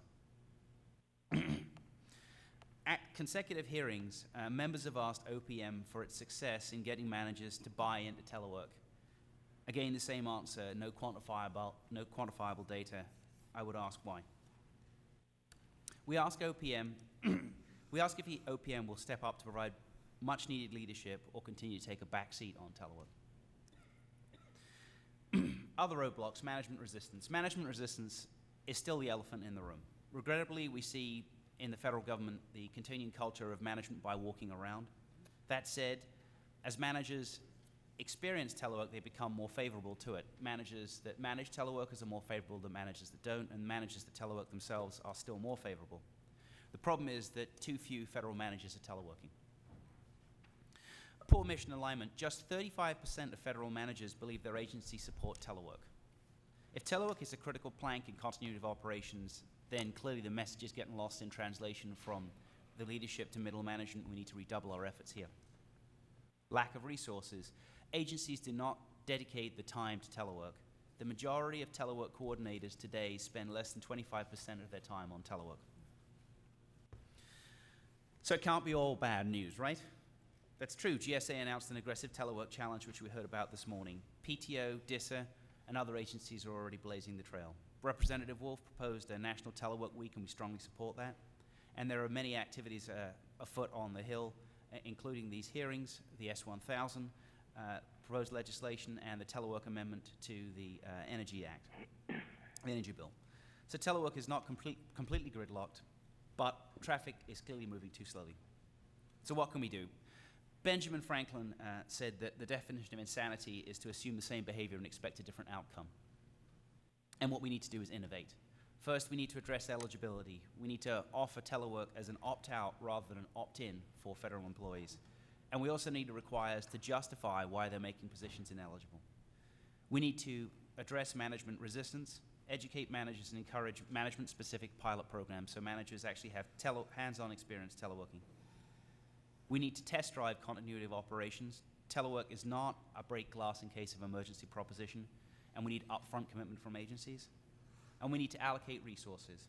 One full-time senior-level telework coordinator per agency, and that person should participate on a team with the IT planning support organization. I'd like to put forth a challenge. As I mentioned earlier, we've been waiting for OPM to respond to us for almost 2 years to set up this notion of the telework-friendly seal of approval. The Telework Exchange will independently launch a government telework-friendly job bank on our website in 2008.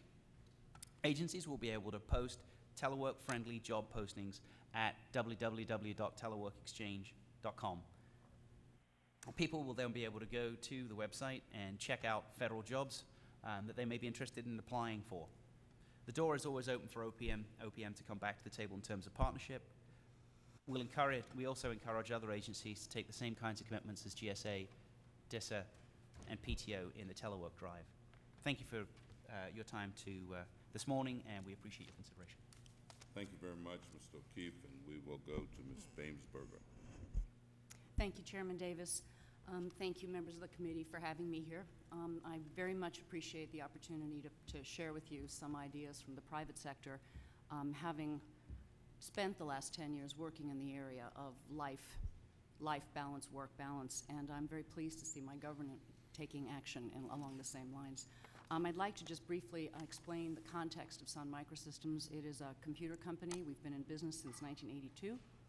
It started at Stanford University. That's indeed what Sun stands for. It's Stanford University Network. We were one of the first networking companies to embrace Unix as an open system. And we're not that large. We're about 35,000 employees, and we're at about $15 billion revenue. And I mention those numbers so that you have some context for some of the numbers that I'll be telling you. You can scale that up according to the population that you're probably considering in terms of opportunities for the government. I don't think I need to dwell on the drivers that have caused us at Sun to embrace what we call open work. We don't call it telework, we don't call it telecommuting, because for us it's become the way of work. And clearly, since we're a computer company, we are clearly very, very comfortable with technology. And yet, over the last 10 years, I've seen a sea change, literally in the last 2 years. Even here, I notice a lot of your staff running around with BlackBerries. I'm sure they didn't do that 2 years ago. We're looking to hire next generation employees, and the Gen Y people that we're studying now in research combinations with universities are very tech savvy. And we'll see our kids texting each other. That is a form of collaboration. It's not necessarily face-to-face, but it's becoming a new way of engaging. And universities are embracing this, and so we're watching universities so that we ourselves can remain at the leading edge. Global markets, technological innovation, you've seen them all. You know that business continuity is a big issue. And what I haven't heard a lot of today, which actually surprises me, is the cost containment opportunities that this kind of work actually affords. I remember the young lady, Ms. Peterlin, who struck me as being a subject matter expert in many ways, did indicate that they're investing money in technology and yet still coming out ahead of the curve. The truth is you save so much on real estate by not continuing to proliferate traditional office environments that I would submit, if you look around today, are not 100% occupied. People are in meetings, people are out, people are traveling. So even today, you probably have an opportunity to do some cost containment. Our response in that way is that over 10 years, we have now contained over $500 million from our real estate run rate, which is the second highest run rate after salary. I would imagine that's true for you as well. And the truth is we can also save in technology. We've adopted what's called a thin client approach to computing, which will become more and more the norm as we look to the future. It's really what Web 2.0 is starting to be all about.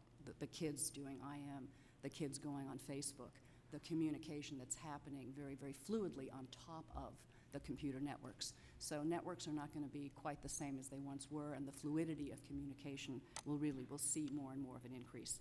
But what I really want to do is focus not just on how we've benefited, but really spend a little bit of time on what I've heard from you to be your primary barriers, and I would welcome questions. Management resistance is indeed a barrier. I would be foolish not to say that I don't have some scar tissue. The truth is the line of sight is a very strong perception of control.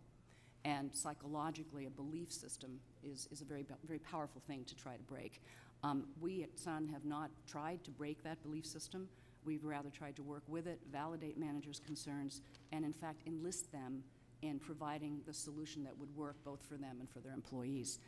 It is doable. It's not as insurmountable as it seems when you first start, nor does it have to take 10 years. Again, I'm seeing a leapfrog. I'm seeing a sea change, so that in the next year or two, I submit that managers will become more and more aware of how their employees are working this way, and the expectations of managers will be that they will manage in that way a lot more than we've seen in the past. I'm seeing that at Sun. I also share that from a management perspective, the default of having this be the way of work would be a terrific shift in the mindset of managers, so that they, rather than trying to choose who's eligible, would have to work with their staff on who isn't and why. It is quite true that across all types of work, and we have marketing people, we have legal people, we have engineering people, the differences among job classes is really minuscule. And you'll find that the type of embracing of this work is just a matter of experimentation, trust, and time. So I also want to, I see my time is up, I also want to really touch on two other things that what I didn't see here today was a systemic approach. I saw the real estate folks potentially talking about the telework centers, which is terrific. I saw the human resources people talking about management. But what would really help is if you thought of this as a system, because the total cost of operations, the real estate savings could be reinvested in the management side, and that's non-trivial. Inside a corporation like mine, our functions are siloed, so trying to get the savings from one entity and reinvest in another is a challenge, but it is doable, and it is very valuable to the employee. The employees really, really appreciate this. So I strongly encourage you to embark. Don't try to boil the ocean. Don't try to do it all. Don't try to get it right. Leverage Ms. Peterlin. She was terrific. And I would start small. Again, I would set very clear outcomes for your pilots. Keep them small. Set the metrics with regard to your business objectives, not necessarily your telecommuting objectives, but what's the business trying to accomplish. And what you'll find is you'll probably be able to accomplish those better, faster, and cheaper by using a different way of bringing people to work and having the work come to them. So I thank you for your time, and I look forward to answering questions. Thank you very much, and we'll go to Mr. Talcove. Thank you, Mr. Chairman. Chairman and members of the committee, it is a great privilege to testify before you today on the pressing need for policies that help promote and enable telework and remote access across the federal government. Telework will radically alter in a very real way all facets of federal government, from how it conducts business and protects and serves citizens to how it promotes good stewardship of the environment. In 4 short years, the front edge of the boomer generation will turn 65. This shift will have a significant impact on both the public and private sector. Through telework, we can help reduce and improve workers' accountability. The benefits of telework are clear. First, telework promotes efficiency. It benefits the federal government by boosting worker productivity through instant, highly secure, remote access to government networks and resources that workers need to do their jobs. Second, telework is an attrition remedy. The ability to telework acts as an incentive that makes working past retirement age both feasible and attractive for government employees who are needed to train and mentor the next generation of agency staff who will replace them. Third, telework is both a motivational and recruitment tool, as we've heard today. It can empower employees to balance work and family life, which can result in lower rates of absenteeism and better retention. Beyond the human capital benefits of telework, it is vitally important to highlight the important role telework plays in homeland security and government continuity of operations. The past several years, marked by man-made and natural calamities such as the terrorist attacks of 9/11, Hurricane Katrina, the Minnesota bridge collapse, and the Southern California wildfires, have demonstrated, like few other periods in recent history, the importance of continuity of operations and emergency preparedness. It is at times like these that citizens rely on government the most and expect government to deliver needed services and support in a timely fashion. For government to respond in a timely manner, it must equip essential employees with the tools necessary to communicate and execute their responsibilities 24 hours a day, 7 days a week, 365 days a year.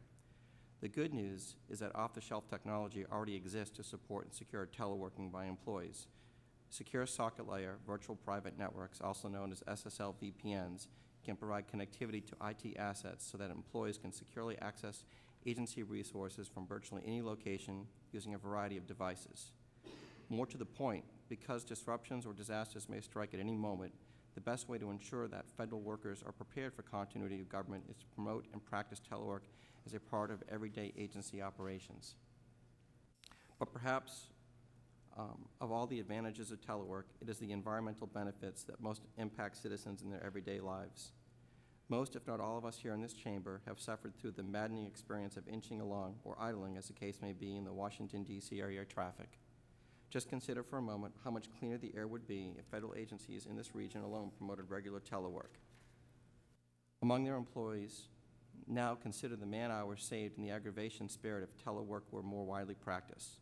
Of course, telework is not a magic bullet for all that ails the environment. It does, though, represent a way for us to cut commute times, lessen congestion, and decrease the country's dependence on non-renewable and foreign sources of energy. Yet despite all these benefits of telework I have outlined today, some federal agencies have been slow to adopt and enable to practice. To get a better sense of the government's plans for and current telework capabilities, Juniper Networks commissioned a third party to poll more than 1,400 government employees. The survey revealed most notably that 8 in 10 respondents, 79%, said their agency allows telework in some form. Less than 3 in 10, 28%, actually do telework on a routine basis. Routine basis is defined as more than 20% of their time, or at least 1 day a week. Additionally, although few government respondents, 12%, reported that their agencies have telework training programs, the good news is that a majority, 51%, said their agencies have dedicated staff to support telework, a critical component. In conclusion, we at Juniper Networks recognize that implementing and promoting telework policies throughout the federal government is a daunting, though not futile task. The good news is that some agencies, such as the U.S. Department of Labor, Mine Safety, and Health Administration and the General Services Administration, are already leading the way with infrastructure in place to enable telework or have ambitious plans to have half of eligible employees teleworking at least 1 day a week by 2010. Private industry looks forward to helping these and other federal agencies in every way possible as it moves towards the goal of enabling telework for all critical employees. On behalf of Juniper Networks, I'd like to thank you for the opportunity to speak to the committee today. Thank you. Thank you very much. Mr. Talcove, let me just begin with you. In your testimony, you mentioned that your company commissioned a survey of more than 1,400 employees on telework in the federal government. How many agencies did this survey cover?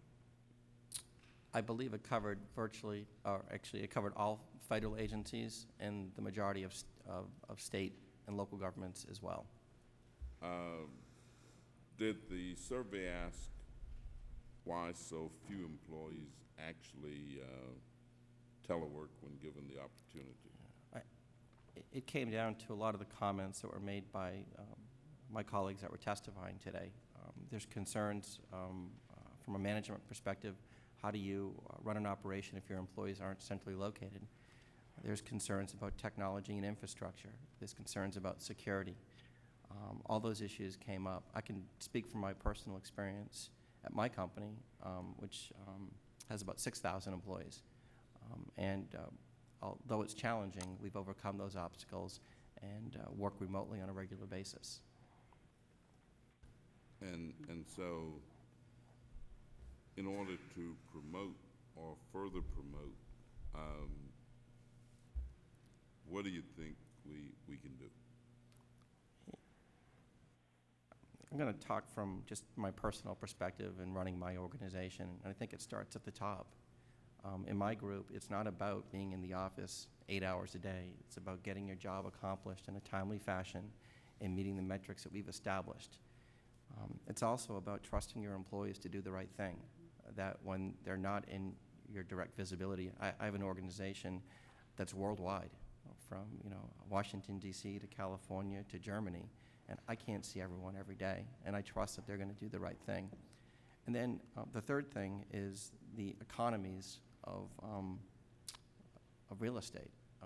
Being in the private sector, it's incredibly expensive to open facilities, and the cost of technology and telecommuting is significantly less. Ms. Bainsberger, let me ask you, what role has telework played in helping your company, Sun Microsystems, recruit and retain the workforce it needs? Mr. Chairman, I think Ms. Peterlin answered that question for me. We have over time learned that our intellectual capital is very difficult to recruit and retain. We're in Silicon Valley. We have the famous Google stealing from all of the companies that used to be the Silicon Valley babies. And in order to be competitive, we've had to increase our reach to beyond just down the street. So we find our knowledge workers from wherever we can. And in order to do that, our managers themselves have seen a value proposition that because they're managed to their results and their output, they have found that they need to be more flexible with regard to where they hire people. So it isn't unusual at all to find hiring managers looking for people outside of the geographic area that would make sense to commute to a location. So we found that it's really helped recruiting and retention because we let the work go to the individual and not have the individual drive to work. And we're finding that the next generation employee is making lifestyle decisions before they make their employer decisions. So if that's the case, then they'll be choosing where to live before they choose for whom to live, in which case we'd like to be prepared so that we can capitalize on that. Thank you. Mr. O'Keefe, what level of satisfaction has your company found as you have interacted with individuals in both the public and private sectors relative to satisfaction among employees who actually do telework? We recently completed a study with the Defense Information Systems Agency looking at its Generation Y recruits, the average age about 26, so people coming into the Defense Information Systems Agency. So what we see there is not necessarily their level of satisfaction historically, but the priority they place on telework, and it is one of the three most important factors: the ability to work where they want to, the flexibility not to sit in traffic, in their decision to come work for the federal government.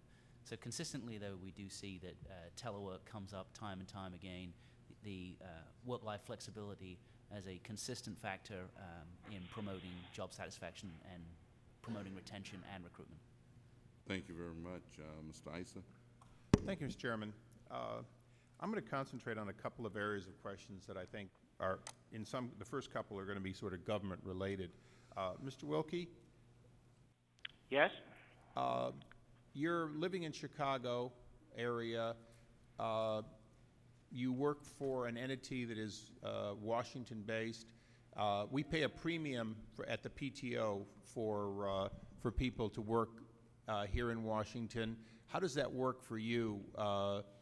in that you've chosen to live in an area that has a certain cost versus the District of Columbia area? Well, my duty station is still Washington, D.C. Do you think that's fair to the federal government that that you get paid a premium for Washington, D.C., while you can live anywhere in the world at any cost? Or do you think the federal government, if they allow telecommuting, should in fact not pay a premium for where you either choose to live as a high area or choose to live as a low area, that there should be one national rate if we allow telecommuting? Well, I don't know about whether there should be one national rate, but I think it would be fair to let everybody be compensated in accordance with the cost of their location. Why? Why should the federal government subsidize somebody's choice of where they're going to live? If we're going to have telecommuting, if we're going to pay for the cost of wherever you choose to be, and this is a private sector question to the public, but shouldn't we essentially say we're not going to pay a premium for where you choose to live? I mean, you could be doing this in Maui. Would we pay a little higher because you chose to be in Maui than if you chose to be in Arkansas? Would you think that's fair? I happen to think you have a lovely basement, but should I pay a difference based on where your basement is? Well, in this case, if I was actually, my duty station was Chicago, you would be paying a premium because Chicago is slightly a higher cost area than Washington, D.C. I'm fine with leaving it a standard rate like you're suggesting, saying everything's Washington. That it doesn't matter if you want to live in a low rent district or a high rent district. You should all be paid the same.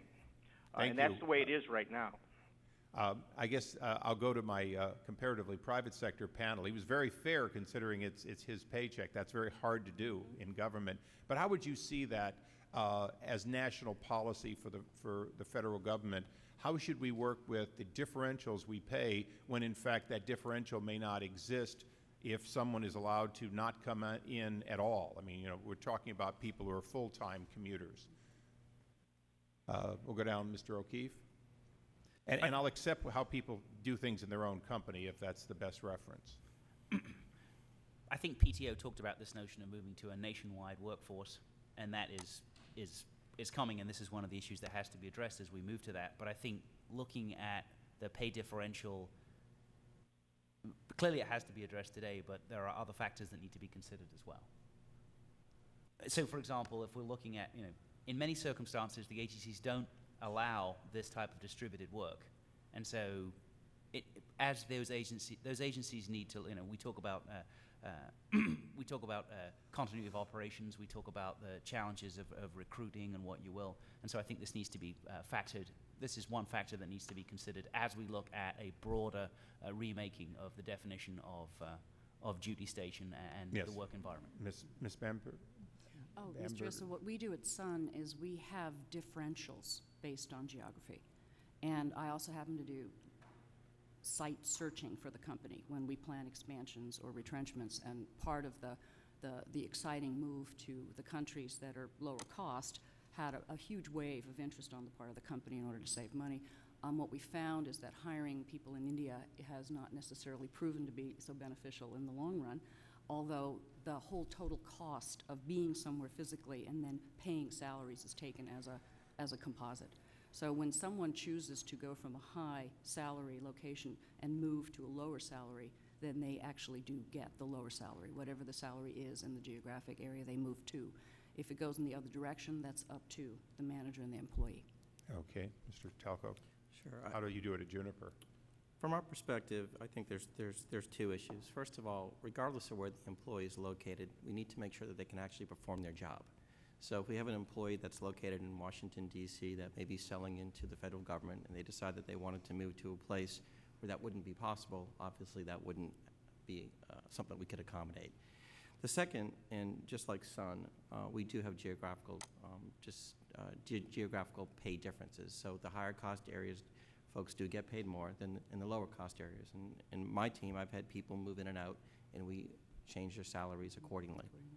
Yeah. Mr. Chairman, thank you. My question was actually because this feeds into what another hearing we had, which was where we found that people would accept a duty station, for example, with the Border Patrol or some other group, that was more expensive and then TDY to a lower expense. Or in my case, in Southern California, if you get a duty station in San Diego, you get paid more than in, let's say, Los Angeles. Well, in fact, you and your neighbor with the Border Patrol might both live in Temecula. And we deal with the fact that we get that complaint all the time in my office, that these differentials get gamed. So hopefully as we go through this and write legislation, that we write it so that we in the government can keep from having it gamed, and I appreciate the indulgence on that question. Thank you very much. And Mrs. Sarbanes? Thank you, Mr. Chairman. I'm intrigued by the theme I hear from, I think, all of you, that teleworking is not an ends, it's a means to some other new, non-traditional workplace. And I wonder, you know, when we consider the legislation, one of the things we're going to be doing is asking agencies to articulate a policy and implement it and try to facilitate telework. But I guess we could include the notion that as they do that, they should take pains to identify what goals of their agency are going to be fulfilled or advanced by teleworking, to make them more conscious of its benefits. In other words, not to simply assume the goodness of teleworking, although intuitively we're all attracted to that, but to really think through how this is going to benefit the agency and get it to a new place, and telecommuting is simply a means for doing that. So maybe you could just comment on that approach. If I may start on that one, since that's really my theme du jour. I've worked in this domain now for a long time, and I really have seen a huge change in terms of resistance, and that the resistance is rapidly going away as the benefits that are direct outcome results of what you're being managed to do actually improve.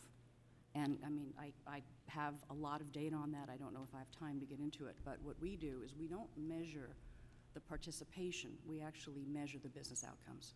And then we'll do surveys. We have data for the last 8 years on all of our pilots, and the pre and the post data is quite astonishing with regard to managing to your objectives and your business outcomes. So managing by walking around is not necessarily an attributor to that. Managing to result and having employees feel good about the fact that the managers trust that they're getting their work done adds a tremendous amount of loyalty and self-respect to the equation, which has incredibly positive impact on the outcomes.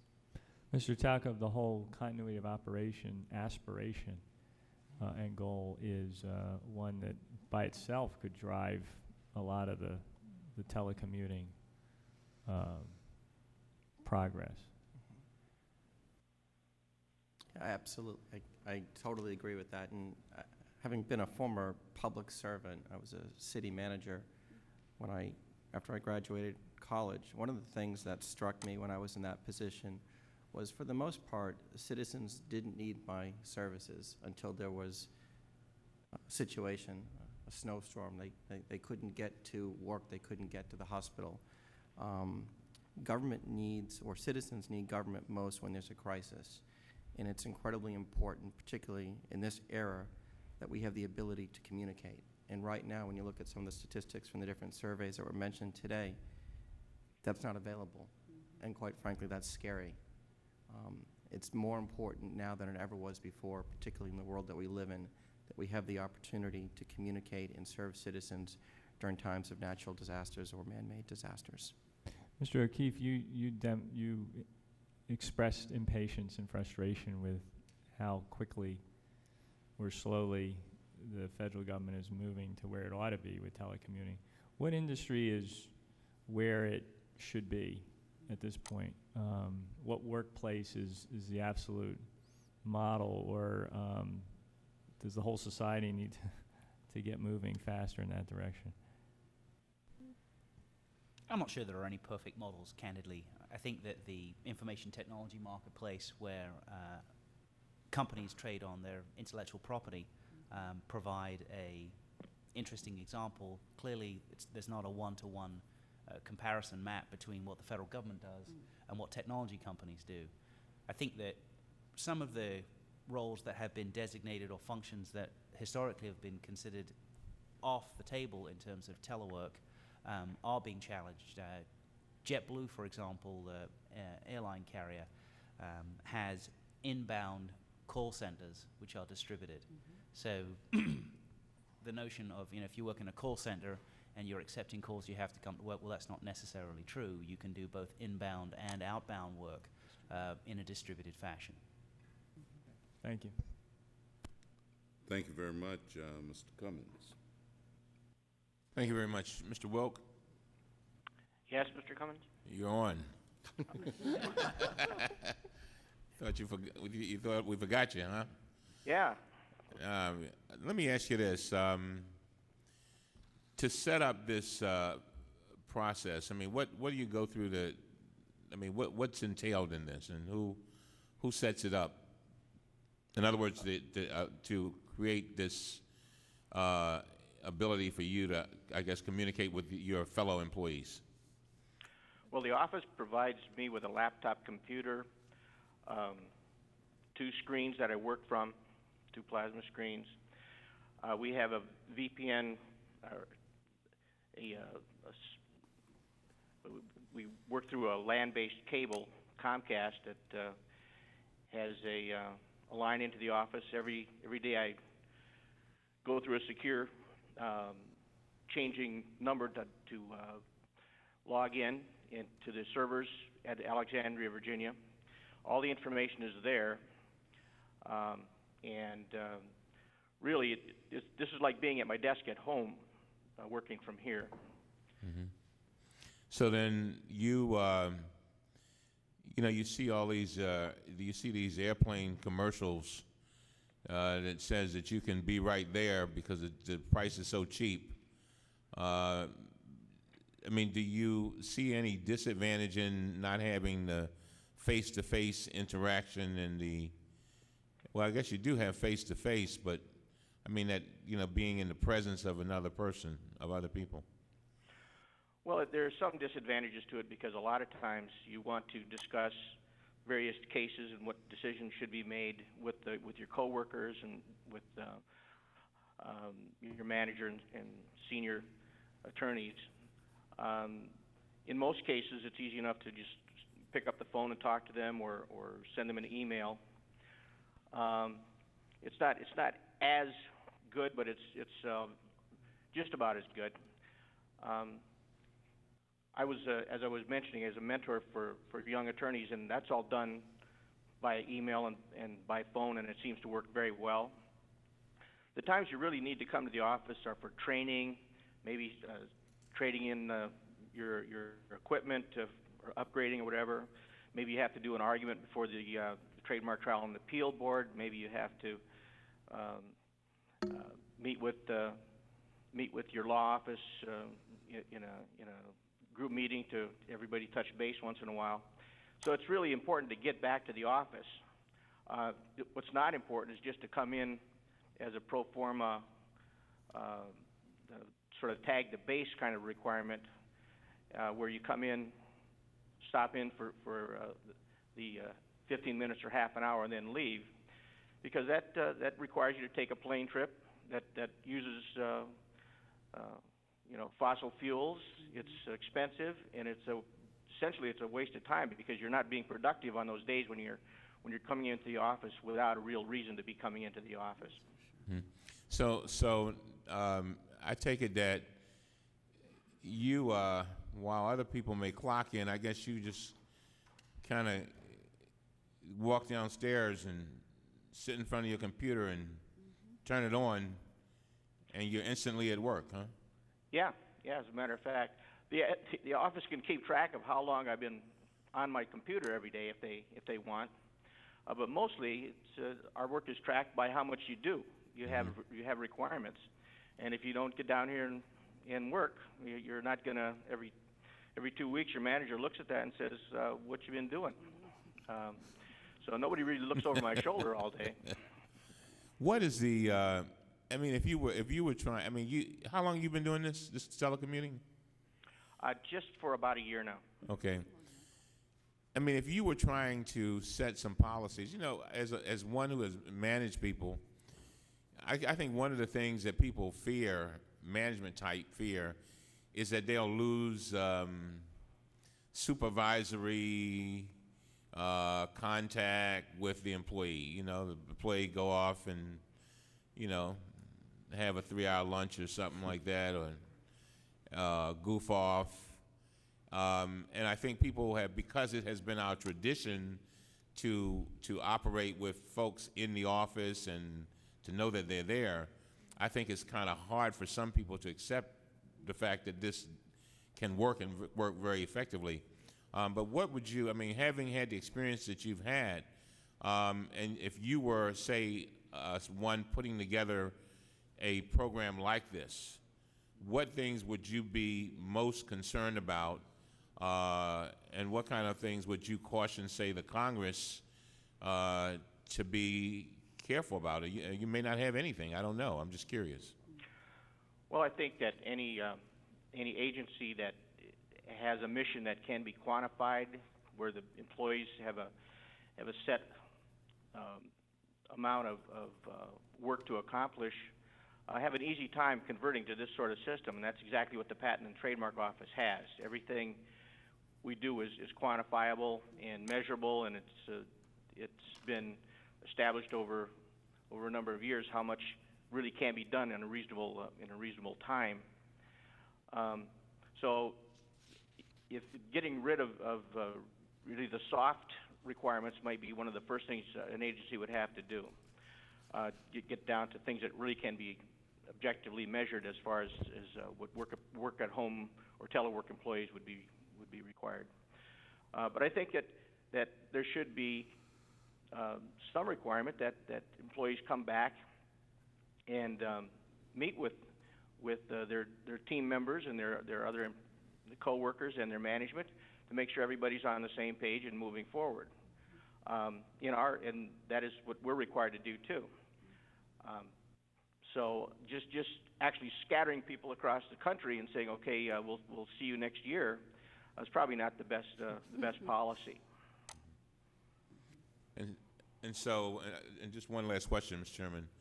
And so, I guess when I just find it so fascinating that I'm sitting here. Where are you? I'm in Long Grove, Illinois, just north of Chicago. It's fascinating that we're sitting here and having this hearing with you on the screen.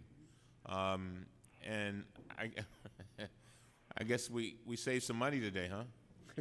Well, I saved some money because I didn't have to get on United or Southwest and come into town. All right. But your testimony has been very helpful, and obviously it's working for you. I take it that it sounds like your employers don't have any complaints with what you're doing. I think you said you won all these awards and everything, so that says a lot.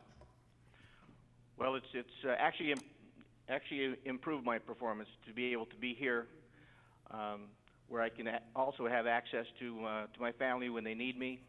I'm not worried about taking a day's leave every time I have to meet with a contractor or have a doctor's appointment. I can work around it from here.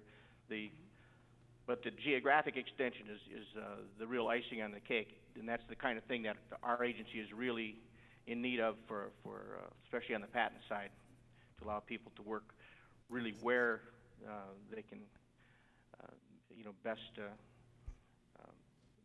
work and stay there. Well, thank you very much. Thank you, Mr. Chairman. Thank you. Mr. Cummins. You know, it sounds like the environment probably has a great deal to do with his productivity. I mean, he is in Illinois,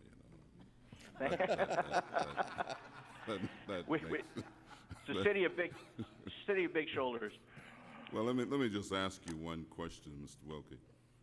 It's pretty obvious from your responses and your productivity that this opportunity has in many ways enhanced your own quality of life increased perhaps your own productivity and worked extremely well for you and your family.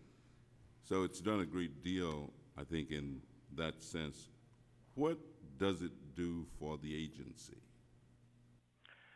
Well, for the agency, it gives the agency the ability to keep people that it takes years to really train a trademark examining attorney or a patent attorney or patent examiner.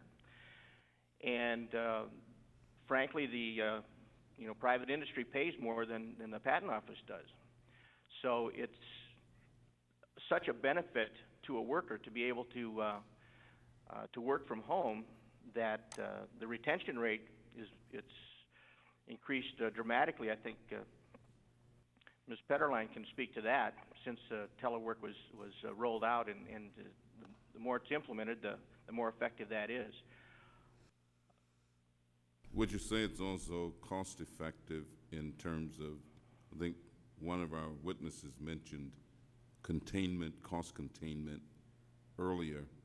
Do you think that when you add it all up and get the bottom line, that it's been more cost effective for the agency to have you work the way that you work than to have you come into an office every day and do what it is that you do?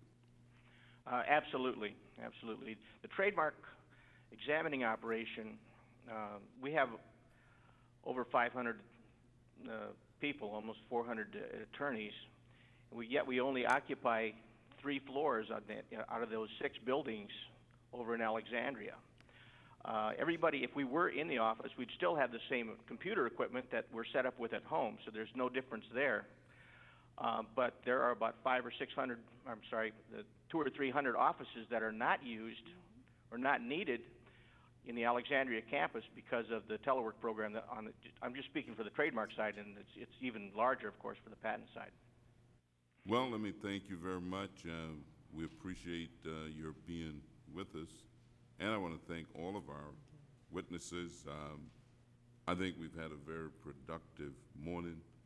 I want to thank our staff for the tremendous outreach that they've had and the recruitment that they've gone through to make sure that we had witnesses who could give us great insight into this issue. And we appreciate it very much. And with that, I think this hearing is adjourned.